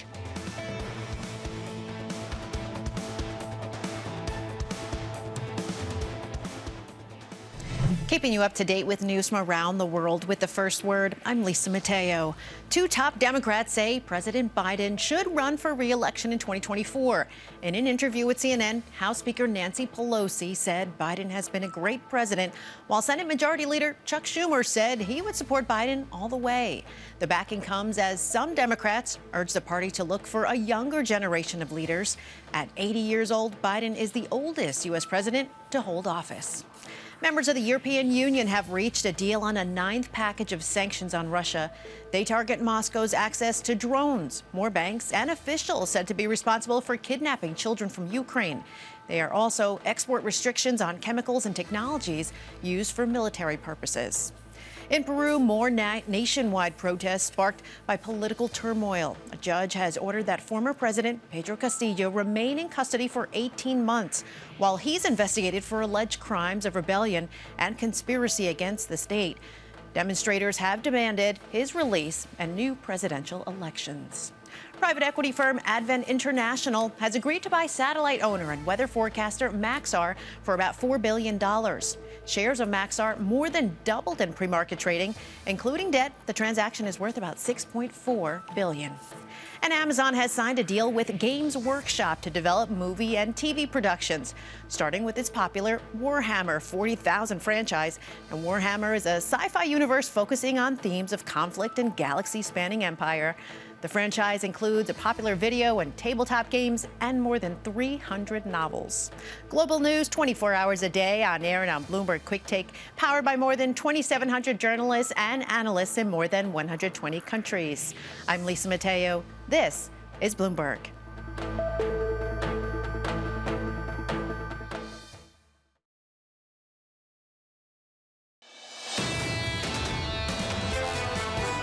We expect inflation to start falling more rapidly, probably from the late spring onwards. But there is a risk that it won't happen in that way, particularly because the labour market and the labour supply in this country is so tight. And that's why, really, we had to raise interest rates today, because we see that risk as really quite pronounced. Governor Bailey at the Bank of England looking ahead to 2023 and the potential to do even more. Looking at equity futures right now, down about 1% on the S&P 500. Weakness yesterday bleeds through into Friday. We're down across the board. In the bond market, yields just a little bit higher by 4 or 5 basis points on a 10-year 3.49, euro dollar unchanged at 106.26. Let's get to Goldman and look at a stock right now in the pre-market. This from Semaphore. I'm going to share this reporting from them with you and read it verbatim. Goldman Sachs plans to lay off as many as 4,000 employees as it struggles to meet profitability targets and retreats from its gamble on Main Street banking, according to people familiar with the matter. The story goes on to read, managers across the firm have been asked to identify low performers for what could be a cut of up to 8% to its workforce early next year. Now, Lisa, I have to say, when I first saw that number, I thought they'd accidentally put an extra zero on the number, because earlier this week, our own reporting indicated that they were looking to lay off maybe up to 400 people. But the latest from Semaphore, that's pretty dramatic stuff from Goldman Sachs, if that's right. Talking about 8% of the staff. I mean, this is a significant layoff, and it comes as there have been a lot of questions around CEO David Solomon's quest for profitability. He fell short of that goal that he set in February. Really, the targeting of the Marcus unit is one of the big questions that we have yet to understand. How much is this going to be isolated there versus a broader culling, especially in light of some of the slowdown that we've seen in deal-making and capital markets activity? Just going further through this reporting, it goes on to read, in a typical year, between 2 and 5% of Goldman's employees are laid off or receive no bonus, zeroed out in industry parlance, a clear sign to start looking for another job. Like other firms on Wall Street, Goldman skipped those cullings in 20 because the pandemic made them insensitive, and 2021 because boom time profits made them unnecessary. So if we can walk away, just step back from the Goldman story just for a moment. When we look at big tech right now and the financials, how much of this is just kind of, I don't like the phrase payback, but is that what we're making up for because of what hasn't taken place in the last couple of years? And that's what we saw at Morgan Stanley, because Morgan Stanley also had reports about cutting some of the staff, and it was bigger than expected, but it was just a fraction of the number of employees that it has over where it was pre-pandemic. So to your point, this is the reason why some of the layoffs that we're hearing about may not be indicative of a wholesale retrenchment in the employment market, but rather areas that got, I don't want to say overstaffed, but overstaffed during the pandemic. Goldman stock right now down about 1%. We're going to try and get Shonali Basak on the phone, our Wall Street correspondent, in just a moment. We've got to head over to Doha as well. The World Cup final in just a couple of days. Argentina versus France for football's ultimate prize. Manus Cranny holding a football. He joins us right now outside LaSalle Stadium. Manus, walk me through how big the next 48 hours is going to be. It's going to be monster. It is going to be monster. They spent $45 billion. I never understand what $45 billion looks like. Let me show you. There you go. We're at LaSalle. That is a capacity of 88,000. Argentina is adding 2 extra flights to get their people here. Depends which hotel you stay in, and I'm not in the Four Seasons, let me add. I'm on the periphery, but I play in the center. Excuse the pun. So I've been downtown, and it's a pretty cool atmosphere, I gotta say. I'm out of my inner Bond guy is gone, and they've given me a ball to play with. This is Rogue. Manus, is that a regular size ball? Because it looks like it's a bit smaller than previous balls. I want you to know that we've spent the sum total of 60 reals on this. Okay. We couldn't afford, all right. We couldn't afford the big ball. All right, great props. I like it. I'm curious about what the reception has been like in Doha when it comes to whether this was a success or not. What's your view? I think if you judge it by dollars spent, viewers, numbers, the most watched game in the United States of America for soccer, it's football. For football in the U.S. was U.S.-England, the most watched soccer game ever. So has it been, a ramping velocity success for FIFA? Yes, $7.5 billion, breaking news now. That's what they've earned over this Qatar 2022 World Cup. So dollars spent, yes. Reputation, that is a whole other bandwidth. You can look at it from your side of the pond, which is about LGBTQ rights, labor workers' rights. You can also look at it from my prism, where I am here in Qatar. The Saudis came and visited. They were all hugging up one another. Mohammed bin Salman, the Al Thanis, a real rapprochement of the GCC. So it depends which prism you look at. Manus, I miss you, buddy, so much. And can I just say, can I make this statement? Someone get Cranny a ticket for the final. Do you know he doesn't have a ticket for the final? And he's not staying at the Four Seasons? He's there for the weekend. They've got to sort it out for you, Cranny. Good to see you, buddy, as always. Manus Cranny. This is the worst expenses trip I've ever been on. In Doha. Almost complaining there. I think he was pretty upfront about complaining there, wasn't he? Yeah, yes, 2 days away. That's okay. Has it been successful relative to the amount of criticism it got coming into it? I think a lot of people might say yes. The football has been successful. The football has been successful. The amount of money they have taken in versus spent, not so much, a little disproportionate. And with respect to whether it actually emboldened the nation or gave it a better reputation globally, not sure that can really be conclusive either. I want to get back to that breaking news, that story from Semaphore a little bit earlier on, 5-10 minutes ago. Goldman Sachs planning to lay off up to 4,000 people. Shonali Basak's jumped on the phone for us. Shonali, I assume you've read through the story as well. What do you make of these headlines that have dropped in the last couple of minutes? Yeah, 8% is what this would amount to, according to Semaphore. That's about 4,000 people or so. Listen, remember, if you put this in a comparison, for example, what you saw at Morgan Stanley's percentage cut was about 2%. I'd say Goldman has expanded pretty drastically over a set of acquisitions and hiring over the last couple of years. We talked to David Solomon just a week ago, and he hinted that pruning would happen. So this puts a number around how deep pruning goes, thousands, not hundreds. This will go into early next year, according to Semaphore. So this is in addition to the cuts we've already seen. Remember, if Goldman is doing this, you have to assume that other people are already also starting to think about whether it's time to start cutting some jobs after massive headcount increases the last couple of years. It's kind of very classic Wall Street behavior, isn't it? Hire a lot in the good times, and then before things get bad is when you start to prune. Shonali, there's a real question, especially around Goldman Sachs, about whether this is going to be concentrated in the consumer-facing business, the Marcus operations, or whether it will be broad-based, including some of the investment banking units that have been incredibly successful. What's your sense, based on your conversations with leadership there? So, listen, it's the conversation we had in good times was whether you want to put money towards technology or whether you want to put money towards people. And that conversation gets even more significant in bad times. So even at a trading desk, for example, my question would be for Goldman is, when you put that marginal dollar to work, are you going to put it to work at a star trader, or are you going to automate your processes more in fixed income or other places? That is the strategic decision you have to make in a hard time into next year while you're protecting your margins. And by the way, one may pay off more than the other.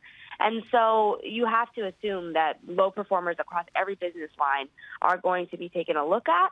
And, yeah, this is not going to be, from my understanding, just dedicated to Marcus. Although, remember, they did buy that business, Green Sky, in that consumer business that added 1,000 or so people in the last year. Shonali, we've got about a minute left. Let's just take a step back. You caught up with the CEO of Goldman only a couple of weeks ago. Was there any indication of this, just thinking back to that conversation, any indication whatsoever that something like this was coming? Totally. It was 1 week ago, John. I know this year is going really fast. But he did say, he said more pruning would be likely to come. And again, the 8%, you have to think about it in perspective here. It is more than what we're seeing in Morgan Stanley. It's more than what we have seen announced at Citigroup or Barclays. But it has to be a harbinger of things to come here on Wall Street, which is why people pay so much attention to Goldman at this time. We'll see if the firm confirms the effort a little bit later this morning. Shonali Basak at Bloomberg. Shonali, thanks for jumping on the phone. We'll catch up with you a little bit later. Brahma, what do you make of that in the last 10 minutes? How unique Goldman Sachs is versus representative of the broader Wall Street trend. That's the real issue for me, is how much is this representing a lack of an ability to reach profitability targets, which a lot of people have raised a lot of questions about, including investors, versus something that is just more wholesale, having to do with the environment, especially after how much they've beefed up. Again, though, you have to imagine deal making is going to slow a lot, and that's going to create a lot of pressures. Well, it has done this year, hasn't it? Yeah, it has. And is it going to really increase that much? I mean, this all goes back to that rates picture. If rates stay where they are, how many companies are going to want to refinance or make acquisitions? The latest from the news organisation Semaphore. Goldman Sachs set to cut as many as 4,000 workers. Their stock is down by about 1%.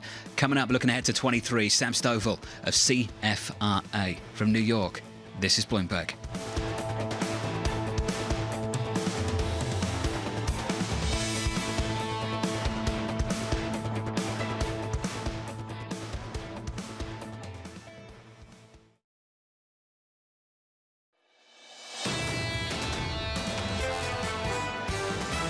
We're going into this environment of slower hikes, fewer hikes. It's not a question just of how fast we raise rates. That's a lesser important question now. It's how high and how long are we going to keep it there? I think for the time being, they're very much focused on inflation. If we are going to see inflation falling back, it is going to be very much a challenge that is going to have to be met by probably a more aggressive policy reaction. We believe that early next year, the market will realize that inflation is sticky. This is Bloomberg Surveillance with Tom Keene, Jonathan Ferro, and Lisa Abramowicz.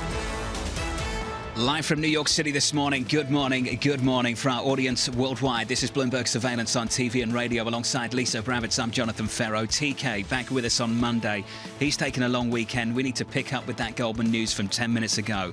Goldman Sachs, according to Semaphore, could cut as many as 4,000 workers. And I have to say, Lisa, I've got to repeat what I said 5 minutes ago.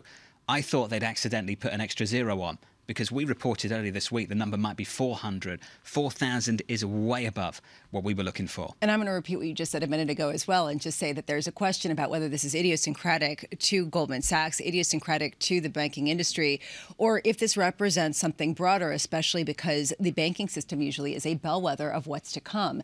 And a lot of people have been saying these are the areas that built up their staffs disproportionately, did not make cuts during the pandemic. So perhaps they have more to cut, but it doesn't represent weakness in the labor market that a lot of people are looking for. 8% of the bank's workforce. That's the number. Got to see if Goldman confirm any of this morning, going into the weekend, coming out the other side, because that's a big report. That's a very, very large number to put out there. But our own reporting earlier this week indicated some cuts at a magnitude much lower than that, but some cuts at Goldman Sachs. We've reported on also a magnitude much lower over at Morgan Stanley. It's clear that there is a different tone on Wall Street, especially as the deal-making operation grinds to a bit of more halt. I mean, even the mortgage operations. Can you imagine what a mortgage banker is doing right now? I know, it's tough. It's so difficult. If you go through the Semaphore piece, it's interesting. It's not just about the business environment, it's about the past. And that wasn't just about the hiring, it was about the fact that they weren't laying off the people in the way they typically would. Because of the optics of doing so, given the economy that we're in at the time, with the backdrop being we're still in a pandemic. It's fascinating to see how the last couple of years have played out and ultimately how it's going to play out now because of that through the next 12 months. We're seeing that with respect to layoffs at the tech companies as well. Where we're not seeing that are the areas that did lay off in mass. A lot of workers are shut down in the services sector when those services disappeared, when in terms of people just staying home. And now there still is that hiring. This is why it's such a complicated moment to understand the tightness or looseness in the labor market. So are we normalizing? Is that the right way to look at this? Are we normalizing in places like Goldman? When you go through that piece and they talk about the fact of what they used to do in a typical year is 2 and 5% of Goldman's employees are laid off or receive no bonus, and they haven't done that in the last couple of years. Could you say this is normalizing?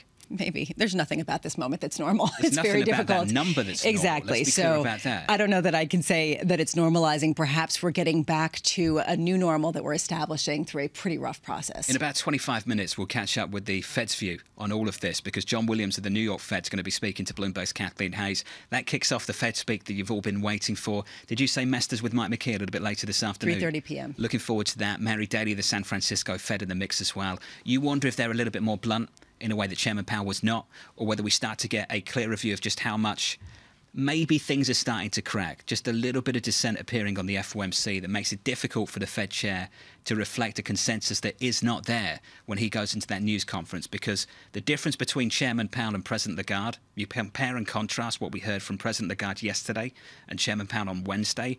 There was a lot more on the one hand this, on the other hand that, if buts and maybes from Chairman Powell. President Lagarde, no. Just bang, bang, bang, straight down the middle. She understood the political side of it perhaps more than Jay Powell did. I'll just editorialize on that view. That said, he also said that they're not going to cut rates, and their projections show that they're not going to cut rates. People just don't believe them. And at a certain point, John, you have to wonder, what data are they getting such confidence from that the Fed is looking past and saying, stop it? Goldman right now down 8 or 9/10%. Crystal ball time, looking out to next year. Here's some calls for you. Bank of America, 4K, year-end 2023. Cantor Fitzgerald, year-end 2023, 4,100. Credit Suisse, 4,050. 4K, Goldman Sachs. 4K, HSBC.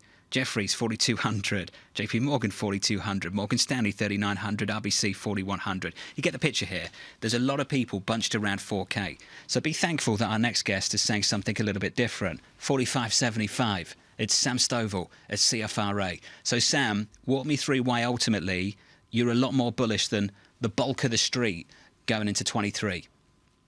Hey, Jonathan and Lisa. Well, I guess some could accuse me of being a Pollyanna. I like to say that when life gives me lemons, I try to make whiskey sours. But what I'm looking at is the expectation that we are likely to fall into a recession. I mean, I'm saying right now that like a deflating holiday lawn ornament, the Powell press conference and today's Goldman news have drained investor hopes of avoiding a recession. But I think it's going to be a mild recession. I do think the Fed will continue to raise rates through the first quarter. But then I'm reminded of history saying that on average, 8.5 months after the last rate hike, we see the Fed starting to cut rates. So if we do end up seeing this economy getting weaker than is expected now by the street, and also seeing what the Fed responds to, I think investors will be looking across the valley into the second half of 2023. And that's where we end up seeing an upward movement. And the real year-end target also depends on whether we simply retest the 3,500 low on October 12th or we set an even lower low. So what is your downside in the first half? Downside, I'm thinking 3,500 for the S&P 500. That is the October 12th low. It is a Fibonacci retracement level of the prior bull market move. And also, I think that was an area of significant support. And so that is my first level. So, Sam, if we get down to 3,500 and you're saying the recession is only short and shallow, why do you think the recovery in the equity market is as severe as the one that you're calling for in the second half? Where does that come from? What drives it? Well, I'm a big believer in history. You know, history is a great guide. It's certainly not gospel. However, when you look to all of the bear markets since World War II that were accompanied by recession, we ended up coming back into a new bull market, meaning rising 20% in an average of only 3 months. And in 5 of those 9 times, we ended up in a new bull market after only 1 month.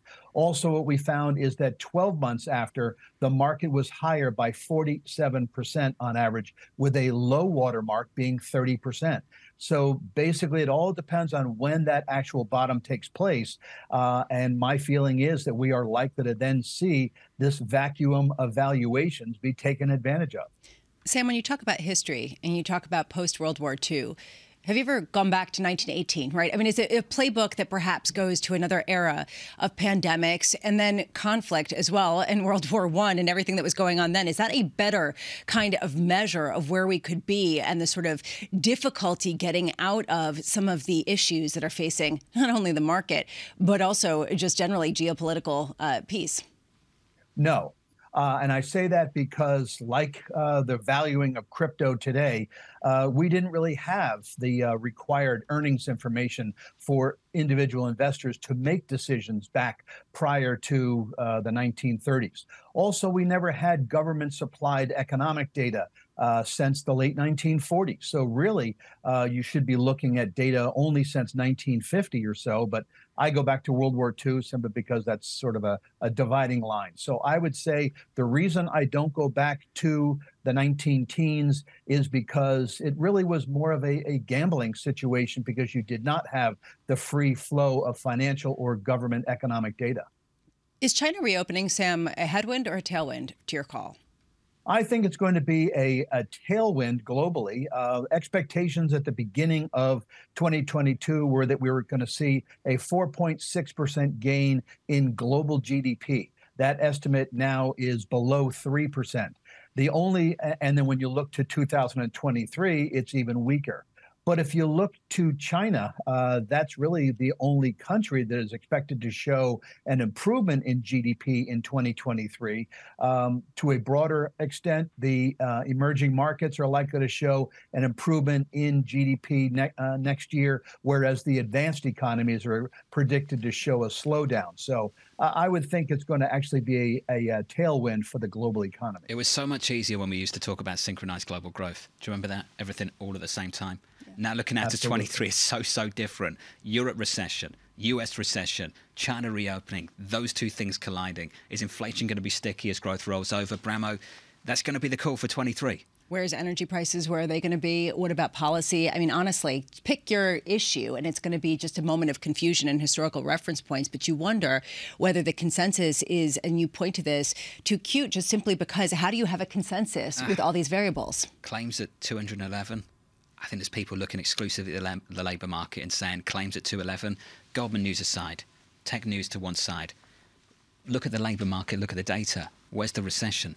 It's not just the numbers in terms of the unemployment claims. It's also the numbers with respect to wage gains. They are accelerating. They are not disinflating. Hey, Sam, wonderful to catch up. Sam Stovall there of CFRA. They're cool. 45.75, 12-month price target on the S&P 500. What did Greg Jensen say over at Bridgewater about this China reopening story? I think that's really interesting. I thought this was fascinating. Does he think it's a problem? He thinks it's a big problem. He thinks it's going to be inflationary. He thinks that it's been a gift to the U.S. and Europe that China's been offline for a couple of years, not creating demand for base commodities. When they come back online, it will be a big inflationary push at a time when Europe is entering recession and the U.S. is slowing down. So a very controversial take on the same event. I mean, this is the reason why it's such a complicated moment. A China reopening, is that a good thing or a bad thing to your investment thesis? So growth down, inflation sticky, terminal rate high for longer. Is that going to be the call? Get long energy, stay short tech? Is that what they're sticking with? Yeah, that's what some people are saying. I mean, are you saying from my personal call? No, I'm just wondering. I'm wondering what the thesis is around that call. That seems to be the case, and that yields are going to be higher, and it's a new investment regime. Okay. Well, in about 18, 19 minutes, we'll get the Fed's view on this. The core of the Fed, the chairman, the vice chair, and the head of the New York Fed. We're going to catch up with one of those, John Williams, the president of the New York Fed, sitting down with Bloomberg's Kathleen Hayes in about 18 minutes. Look out for that on TV and radio. This is Bloomberg. Keeping you up to date with news from around the world with the first word, I'm Lisa Mateo. Another large-scale Russian attack on Ukraine's infrastructure. A barrage of missiles knocked out power across Ukraine today. The capital of Kyiv was one of the cities hit, and that attack comes a day after a top Ukrainian army commander warned that there's no doubt Russian forces will try to seize Kyiv as soon as next month. A Russian assault in the spring failed. In Beijing, a rapidly spreading COVID outbreak has turned the Chinese capital into a virtual ghost town. That underscores the cost of President Xi Jinping's sudden pivot away from COVID-0. Anecdotal evidence suggests entire families and offices in Beijing have become infected in the span of just days. That could be a preview of what the rest of China faces. American Nobel Prize winner Philip Dybvig faces a sexual harassment inquiry at Washington University in St. Louis. A former student is the accuser. Bloomberg has spoken to 7 former students who allege that Dybvig sexually harassed them. His lawyer says he never had any improper physical or verbal interactions. Dybvig won this year's Nobel Prize for economics. Goldman Sachs reportedly plans to cut as many as 4,000 jobs. That's according to the news outlet Semaphore, which says the cuts could amount to 8% of the firm's workforce. Goldman has been struggling to reach profitability targets. And private equity firm Advent International has agreed to buy satellite owner and weather forecaster Maxar for about $4 billion. Shares of Maxar more than doubled in pre-market trading. Including debt, the transaction is worth about $6.4 billion. Global news 24 hours a day on air and on Bloomberg Quick Take, powered by more than 2,700 journalists and analysts in more than 120 countries. I'm Lisa Mateo. This is Bloomberg.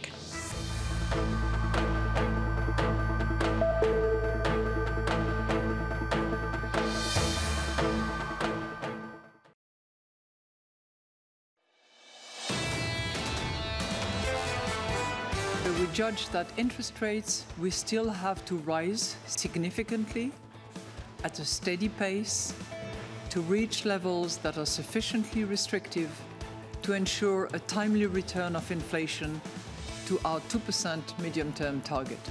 Our future policy rate decisions will continue to be data-dependent and follow a meeting-by-meeting approach. That was near the start of the news conference. Later on, I think increasingly President Lagarde lost some patience through the Q&A. Near the end, we're not pivoting, we're not wavering, we have more ground to cover, we have longer to go, we're in for the long game, just punch, punch, punch, punch, punch. You remember we talked about the hawkish greatest hits of Chairman Powell in the November news conference?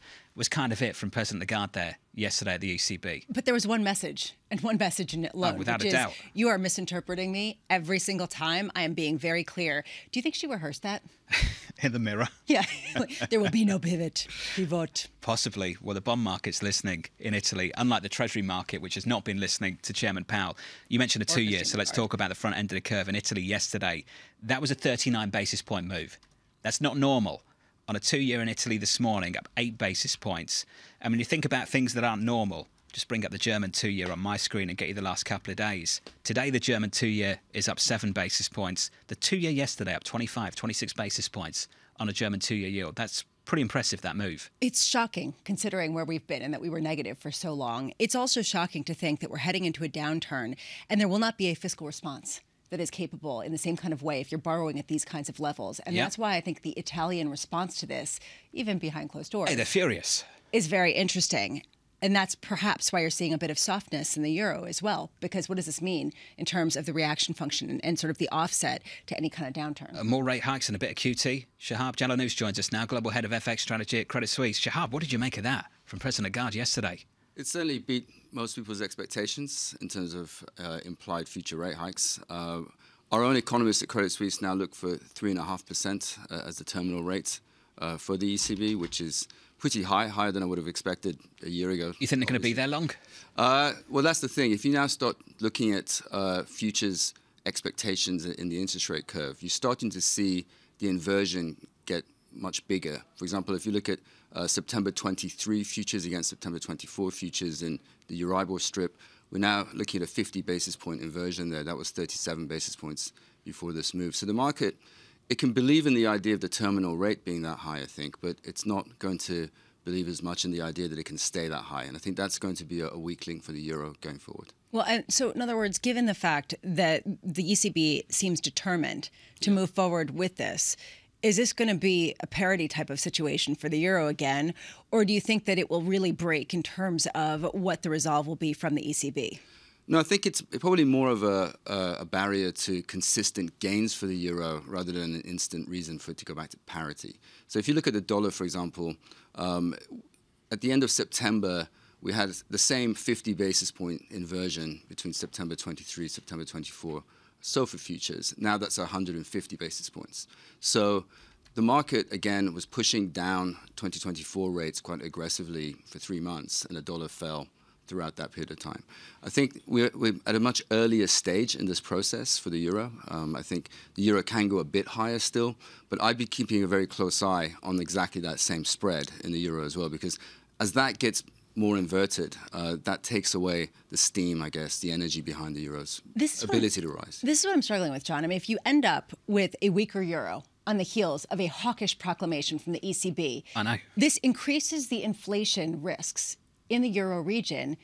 How do they counter that? It was the problem earlier this year. We talked about it a few times. So, Shahab, I guess the big call for an FX strategist, regime shift. They change, they adapt, they evolve. Sometimes it's all about rates differentials. Other times it's just about risk sentiment more broadly in the market, maybe even the economy. What do you think is the most dominant factor right now, and perhaps what is going to be the dominant factor in 23 for this FX market? So certainly rate differentials have been an important factor. That's why euro-dollar is back at 106, when we started below parity, this quarter. So I do think that that's a significant factor. But there's also the terms of trade story as well. If you remember, euro was not weak only because of rate differentials. It was weak early in the year, largely because of balance of payments shifts linked to very high energy prices. Europe's got lucky. We had a very warm winter thus far, and also the energy supply problem has been less of an issue than people thought. So that's another thing to think about. I think you've had both of those factors play into euro's recovery. Can you just sit on the structural story for a moment? For a long, long time, there were complaints in Europe by the Europeans that the euro was too strong. Yeah. Draghi ultimately introduced negative rates in the summer of 2014 to fight against that and pushed back pretty hard, and we had some success. The Germans always got the blame for it, for running a surplus, a current account surplus across the Eurozone. Even when we had difficult times on the periphery, that was something that persisted, and it meant we ended up with persistent euro strength. Are you seeing a structural shift away from what was dominant maybe 10 years ago? And what does it mean for this currency? There's definitely been a structural shift because now you have the euro area as a whole with a current account deficit And the big collapse in German exports is a large part of that, as well as the increase in energy imports costs that's come through as well. Unless you think that's going to change quickly and go back to how things were, we have to assume there's been a structural shift that's going to persist. And the net result of that is a weaker euro than would have otherwise been the case. It also requires the euro to be supported more than it would have been in the past by higher interest rates. But I think at least from that perspective, the ECB is delivering, as we're seeing. So that's, I think, one comforting factor if you're a euro bull at this point. That's the European side of things. From the U.S. perspective, we're less than 10 minutes away from hearing from New York Fed President John Williams after that speech that we heard from Jay Powell after the press conference. What would a truly hawkish Fed, or perhaps should I say the market believing what the Fed is saying, do to this dynamic? Would that actually give strength to the dollar or weakness just simply because it would indicate perhaps a weaker economy going forward? I think at the moment, the burden of proof has shifted quite significantly as far as what the data is showing. Previously, we were consistently beating to the upside on inflation outcomes, and the market was chasing that reality. Now we've had 2 months in a row of downside misses. So the market doesn't really give the Fed all that much credibility in its predictive power because of what we've seen, in the last couple of years. Particularly the last 12 months. Right, exactly. So it makes very little difference, I think, at this point, what the Fed says to the market's reaction function. As we can see, if the market sees soft data, the market's going to run with that. And that's the result of what we've seen in the past in terms of Fed's communication strategies and what's actually turned out to be the case in data. And you're seeing that in the inversion of the curve that I mentioned. So the only way that's going to change, in my view, is if the data change. If we get a surprise upside print, for example, in inflation, or if the labor market simply doesn't deteriorate as quickly as people think. It's going to take a while before we see those numbers. So I think anything the Fed says right now is going to be not that impactful on the market. A year ago, even after they dropped transitory, they were looking for 90 basis points worth of hiking in 22. We got 400 plus. The ECB president 12 months ago was basically indicating we might not get a rate hike through the whole of 2022. Look at where we are now.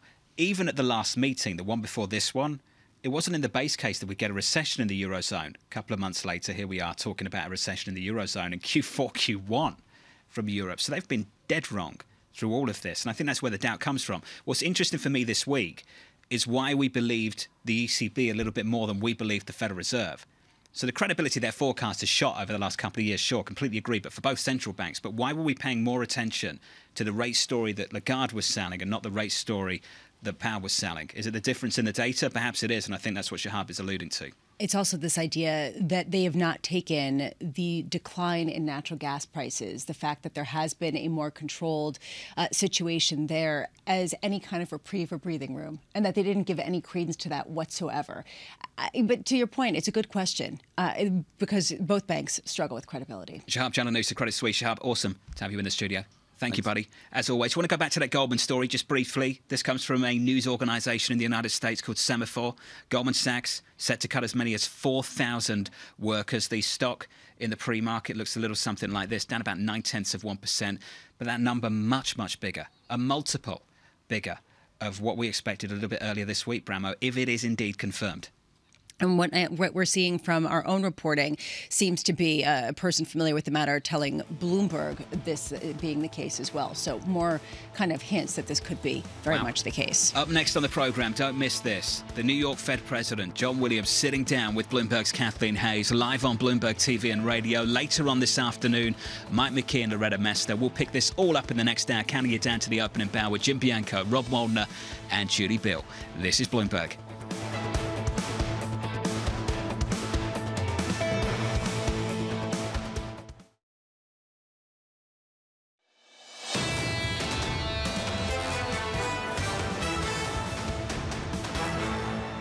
About an hour to go before the opening bell. We do see the softness from yesterday continuing a bit ongoing. We're also getting more insight with Bloomberg matching the reporting from Semaphore about perhaps 4,000 job cuts over at Goldman Sachs as they trim their workforce by a potential 8% in the wake of 2 years of not really cutting staff and weakness in certain units. Right now across the board, you're seeing the S&P down about 1%, euro, a bit of softness, a bit of dollar strength, and 10-year yields a bit higher, but not anything like what we saw over in the European markets, 3.5% basically, 351 on the 10-year. Right now, as we look at Goldman Sachs and this question of all of the job cuts, there is a question of whether this is a broader story of layoffs and a weakening labor market, or if this is idiosyncratic with certain markets that have blown up in terms of the number of staff over the past few years. Right now, I am so pleased to say we can head over to the New York Fed. Bloomberg's Kathleen Hayes there with one of the leadership members of the Federal Reserve, New York Fed President John Williams, to answer some of those questions. Kathleen. Lisa, thank you. President Williams, thank you for joining us this morning on Bloomberg Television. So happy to have you. Here we are in the New York Fed Museum in a year when the Fed has been making a lot of history. So let's start with the meeting this week and what came out of it, because we got the move up in to the restrictive rate that was even more restrictive than people thought. And, inflation has stayed high. It's proved hard to get down, probably harder than you thought it would just a few months ago. With these dots, with this position now, do you think you finally caught up to where you need to be? Well, I think we're well on our way there. And I think when you look at the kind of the central tendency of the dots, my colleagues expect the Fed funds rate to get to, say, 5 to 5.5% next year. I think that gets us into that hopefully sufficiently restrictive stance of policy that will bring inflation back to 2%. So I am getting increasingly confident that we're getting closer to that point, but obviously we have to watch the data. The inflation and other data have surprised us, and we need to be on the lookout for that. But I do feel we're getting to a better place. Now, just about 2 weeks ago, you said that the Fed funds rate has to get above the inflation rate to bring down inflation. How far above inflation does it have to get? Well, that's the question, right? In we talk about this as in terms of sufficiently restrictive to bring inflation back to 2%. So to me, it's really about getting it high enough, and of course keeping it high for enough time to really see clear signs inflation is moving back down on the way to 2%. My view is you have to think about real interest rates, as you said. If you look at, again, the median dots, if you will, in the economic projections that we just put out, you see the real Fed funds rate, say the Fed funds rate minus the core PC inflation, around 1.5%. I think that's a reasonable view of restrictive. Again, whether it's sufficiently restrictive, we'll have to watch the data and see. But I think that's, to me, basically where I'm thinking right now. Now, there's many top economists, former Fed officials even, who are saying it's looking more and more like you are going to have to go higher, even than where you are now. Maybe something like 6%, maybe something heading towards 7%. Can you see that happening? And what circumstances, what would be happening for that you have to go ahead like that? Well, that's definitely not my baseline, as I just indicated. I don't think we'll need to go real interest rates that high. But, of course, things could happen differently than we expect, and we'd have to, especially around inflation, but also how strong is the economy, even with higher interest rates? Do we still have these imbalances between supply and demand? Right now, I mean, PC inflation is 6% over the last 12 months, and we have clear signs that demand exceeds supply in our economy and our labor market. So to me, the question of how high we have to get to is really going to depend on what we see in inflation and the supply and demand imbalance. Again, my base case is we don't have to get that high. I think we have some favorable developments underway, things that we've been talking about for a long time. Supply chains definitely are getting better around the world. We're seeing that in a lot of different data. And we're also seeing, some of the goods prices and import prices come down, a reversal of some of those pandemic era things that pushed up inflation. So we've got a few factors I think are going to bring inflation down to 3 to 3.5% next year. But then the real issue is how do we get it all the way to 2? Of course it is, but right there, though, is the message from Wednesday that, and this ties in with, if you might have to go higher, is the message that if it's not coming down as we expect, then we are clearly open to going higher, taking the next step? Well, we're going to have to do what's necessary, again, sufficiently restrictive to bring inflation down to 2%. And it could be higher than what we've written down. And we have had to increase our interest rate projections. As the data have come in, the inflation has been stubbornly high, as many people have said. And we've seen the economy remain very resilient to higher interest rates. Remember, the unemployment rate is 3.7%. Some signs of slowing demand for labor, but still a very, very strong imbalance between supply and demand right now. There were two surprisingly good CPI reports going into this meeting, and so a lot of people thought, well, that's good news for the Fed. Maybe they're not going to be quite as aggressive. But at the same time, what happened? 2023 inflation forecast, boom, goes up. How did this happen? What's guiding your view on inflation? Again, two good surprises on CPI, and yet the PCE core and PCE overall still expected to rise. Right, and again, relative to, say, our earlier projections in September, I think that you really have to think about what's happening in the inflation data. So we are seeing good news. I like good news on inflation reports. A lot of that's in the goods areas and some of the areas we've been long expecting those inflation rates to come down. So that wasn't so, that's something that we've been expecting to see as part of the baseline forecast. Where inflation is still high is in these core services areas, the areas that, are probably going to be more persistent and really reflect the imbalance between supply and demand in the labor market and in our overall economy. So sure, we are seeing some good signs on goods and some other categories. I'm also seeing some good signs in the rents for new leases of apartments and houses. So, that inflation should eventually start coming down later in the latter part of next year. But again, in these other core services, that inflation rate is still high, and that really gets to how strong the labor market is. So sure, some good news, but the underlying issue of core services inflation is still very much there. Well, your forecast for unemployment next year is a big jump, right? You see it much weaker, up to almost full percentage point from what you're looking at in September, 4.6%. You're looking for GDP to be much weaker than you thought 3 months ago, down to 0.5%. So is this the kind of forecast that is consistent with a soft landing? Is it consistent with something maybe not quite that good?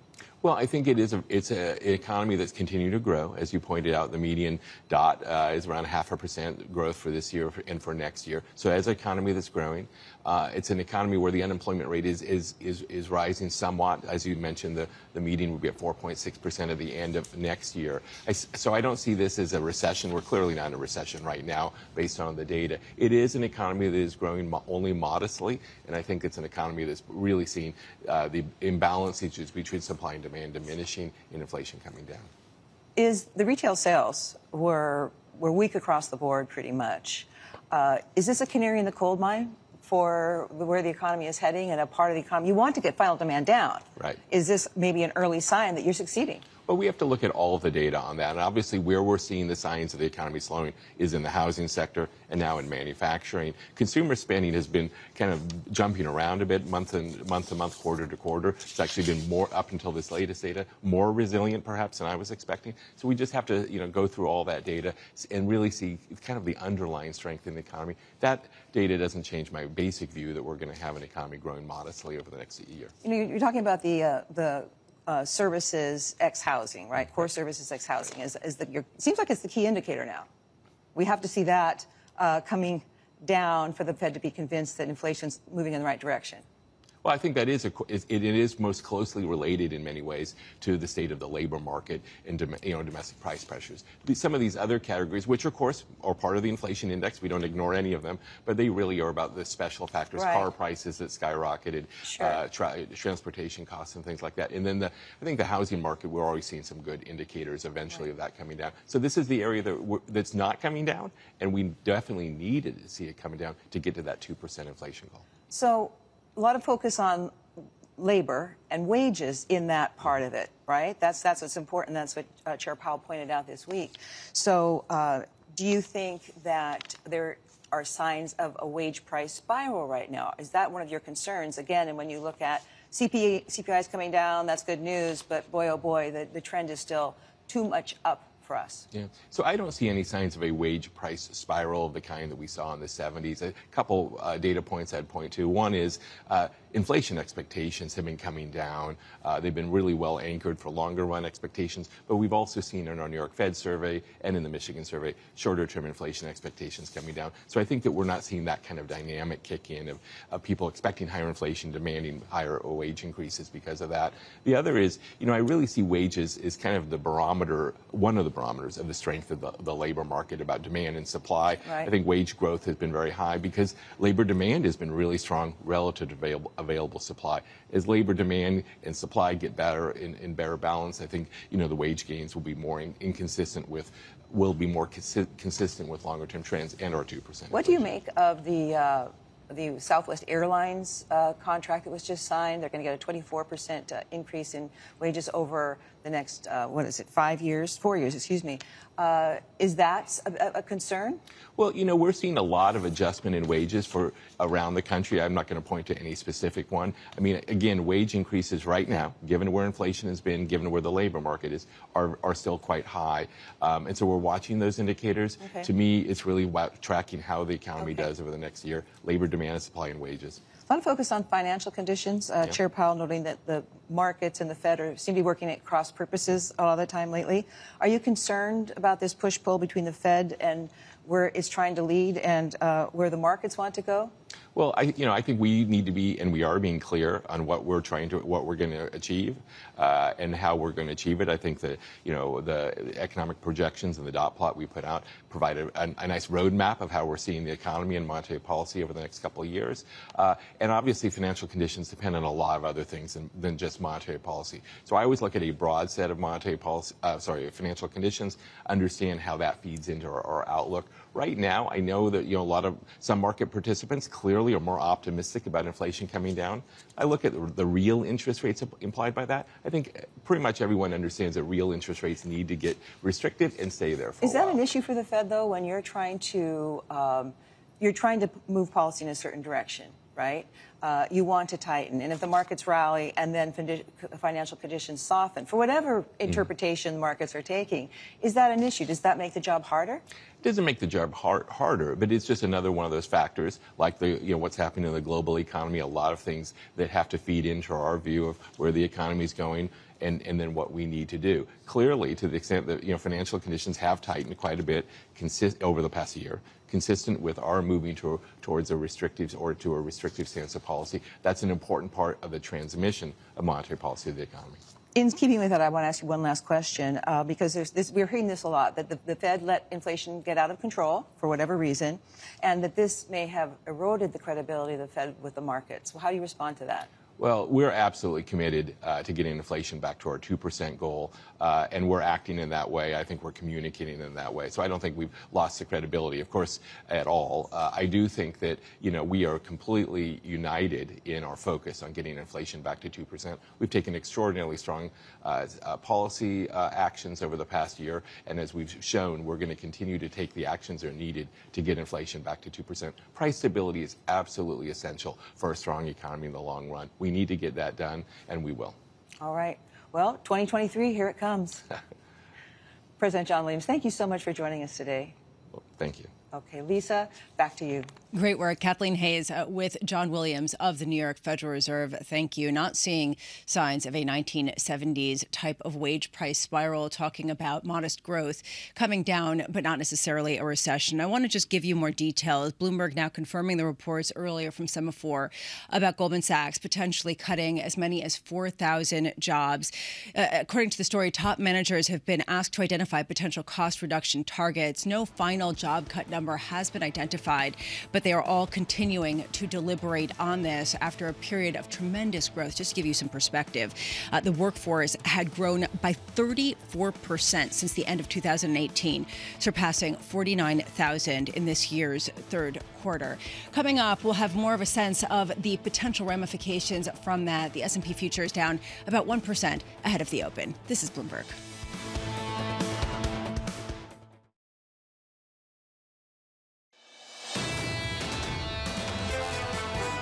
What you see in these periods of higher inflation, when central banks ease more slowly into the recession, is they last longer and the drawdowns in assets are longer. So we'd expect kind of double the normal length of a recession because the Fed's not going to be at your back for a long time. And that's a big deal.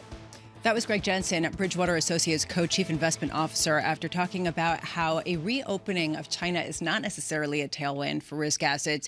It could potentially be a headwind, particularly for the U.S. and Europe, if you do get a situation where it boosts inflation at a time when Europe is heading into some sort of downturn. Right now in markets, we are seeing futures lower ahead of the open, adding to the losses of yesterday. S&P futures lower by about 1%, and Goldman Sachs adding to that with also a 1% decline after reports of potentially 4,000 job cuts. Euro's actually gained a touch versus the dollar, basically flat, 106.29. 10-year yields up just a bit, not anywhere close to the yield move that we've seen in European markets after what we heard from Christine Lagarde. And oil, a little bit lower as people get concerned perhaps about the prospect of recessionary conditions, 2.5% decline on the NYMEX, $74.21. We've been talking all morning about Goldman Sachs and the potential layoffs within their ranks as they start to reshape ahead of what's to come. Their shares are down almost 2% in pre-market trading. There's also a question about how the banking industry is reshaping ahead of the potential downturn, where people are living, where they are moving to. And Pretium was sort of interesting to me because it was a hedge fund firm that was founded by a Goldman Sachs partner that actually just opened a Florida office. Josh Pristaw is joining us now. He's co-head of real estate at Pretium, which is not what he wanted to talk about. You wanted to talk about a whole host of other things having to do with the real estate market, as do I. But I want to start here because of the Goldman Sachs news. Do you see a wholesale shift in where people are looking to live, where people are looking to spend money, and allocating your capital accordingly? Thanks, Lisa. Pleasure to be here. As you mentioned, I'm Josh Pristaw, head of real estate for Pretium. Pretium's a $50 billion alternative asset management firm. We manage real estate investments in approximately 100,000 single-family rental homes across 33 markets in the U.S., valued at around $33 billion. So great question. Our investments over the last 10 years have really followed a general theme of cheaper and warmer. So the migration trends are from generally the coastal cities to places in the southeast and southwest. So I think we'll continue to invest in those locations. But to your point about opening an office in Miami, our job is to find great investments for our investors, but also attract the best human capital. So we will, as we become more flexible and look to find the best talent, that could be anywhere. So. We are talking about the potential for layoffs, the potential for some sort of downturn, and people are very concerned about the housing market more broadly due to how high mortgage rates have gone. How is the pace of the capital that you've deployed in buying up some of these single-family homes changed this year versus the same time last year? Sure.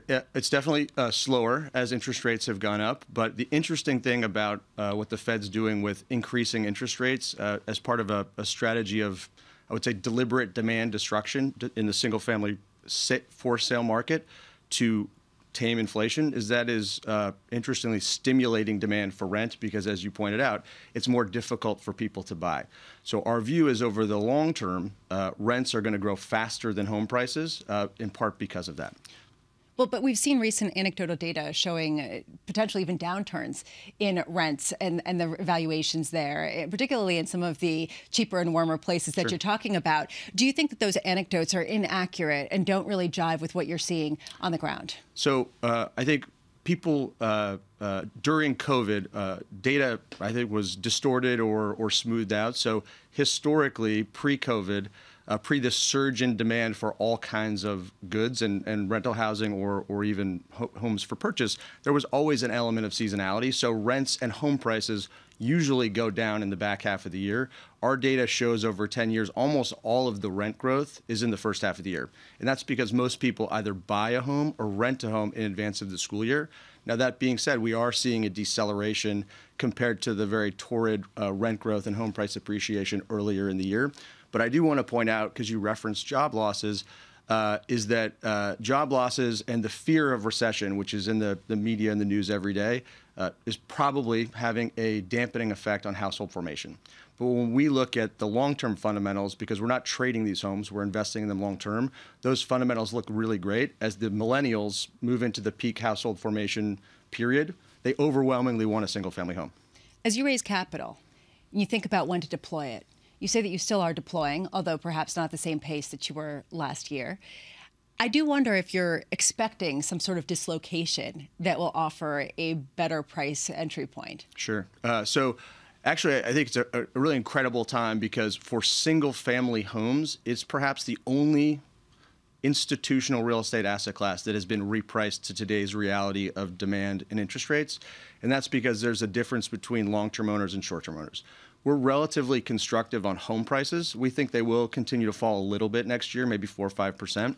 But the housing market's very stable because essentially 83 million Americans have a mortgage that is at a 3.25% interest rate. So most Americans can't afford to sell their house and buy a smaller home if they're going to swap a 3% mortgage for a 7%, let alone a bigger, more expensive house. Another way of asking this is some of the other big single-family homeowners. I'm thinking of Blackstone. I'm thinking of a whole bunch of others that have gotten into this area. Are they selling? Are they paring back? Are they starting to look around for potential interested buyers? Sure. We buy homes 3 ways. We've historically bought them one at a time off the multiple listing service. We bought 58,000 that way in the last 10 years. We buy homes from other portfolio operators, owners, and then we buy homes from home builders. We see perhaps the best opportunity today is to buy homes from home builders because with mortgages at 7%, they're having a hard time selling that inventory. So it's a fantastic opportunity to partner with home builders to basically bring new high-quality homes to American households and help solve the affordability problem that they're seeing. What regions are you looking at in particular? So we're generally in the Southeast and Southwest. As I mentioned, it's sort of cheaper and warmer. So think Phoenix, Las Vegas, Orlando, Tampa, Nashville. Although it's gotten less cheap, right? And especially as more people have gone in. And there is a political question, especially as the Fed is trying to jawbone down inflation and they talk about, the rents are too damn high and all that. So how much are you concerned? How do you weigh that kind of calculus when figuring out how much you can raise rents and what's an appropriate level? Sure. Well, we have tended to be very mindful of that and sort of self-impose rental caps. At a time, we're very focused on affordability, and our view is we believe in housing choice, and so we think that residents should be able to choose the neighborhood they want and make the determination: do they want to buy or do they want to rent? And part of what we're focused on, we just announced a partnership with a company called Isuzu, which essentially builds positive credit scores for people who pay their rent. I wasn't aware that 40 million Americans are essentially credit invisible. And so we are essentially helping them while they are residents with us when they pay their rent to build their credit score. So to the extent they want to buy a home, we're helping them on that path. Is it taking longer to sign up people for leases at this point? Are people pushing back? Are you feeling sort of the pain that some people talk about when it comes to inflation, how much it's crimping people's buying power? To a certain extent. Again, some of this is seasonal. So people forget that this time of year, it usually takes a little longer and rents go down a little. But when we look at sort of the top of funnel demand, so data and technology really powers what we do. We have essentially a 2,500 person real estate operation that is committed to servicing residents and giving them a great institutional experience. The top of funnel, which is what comes in, people that are interested in looking at our homes at the prices that we're offering them, is up over last year. So we don't see a decrease in demand. Just looking out, you said that you see a 4 to 5% decline in home prices maybe. Are there certain regions that you see a much bigger price decline than that? What you've tended to see more in the more tech-focused sort of coastal regions like San Francisco, West Coast. We're not investing there, so that's the national number. Where we're investing, we expect that number to maybe be even lower. Really? Even though there's been such price appreciation going forward? There's a lot of demand. You look at where the migratory trends are, and it's cheaper and warmer, but we also like to follow the U-Hauls. So that's where people are moving. Companies are moving there. People are moving there. There's demand. Follow the U-Hauls. I love that. Josh Pristow, co-head of real estate at Pretium. Thank you so much for being with us. Thanks for having me. Really interesting, especially as people talk about whether we start to see some disinflation from rents. A lot of people point to the fact that rents typically do not go down over time. Josh Pristow sort of accentuating that. Right now, ahead of the open, we are about a half an hour, 35 minutes away, and we do see those losses maintained, perhaps people resetting after really reading through what Fed Chair Jay Powell said, down 1%. This is Bloomberg.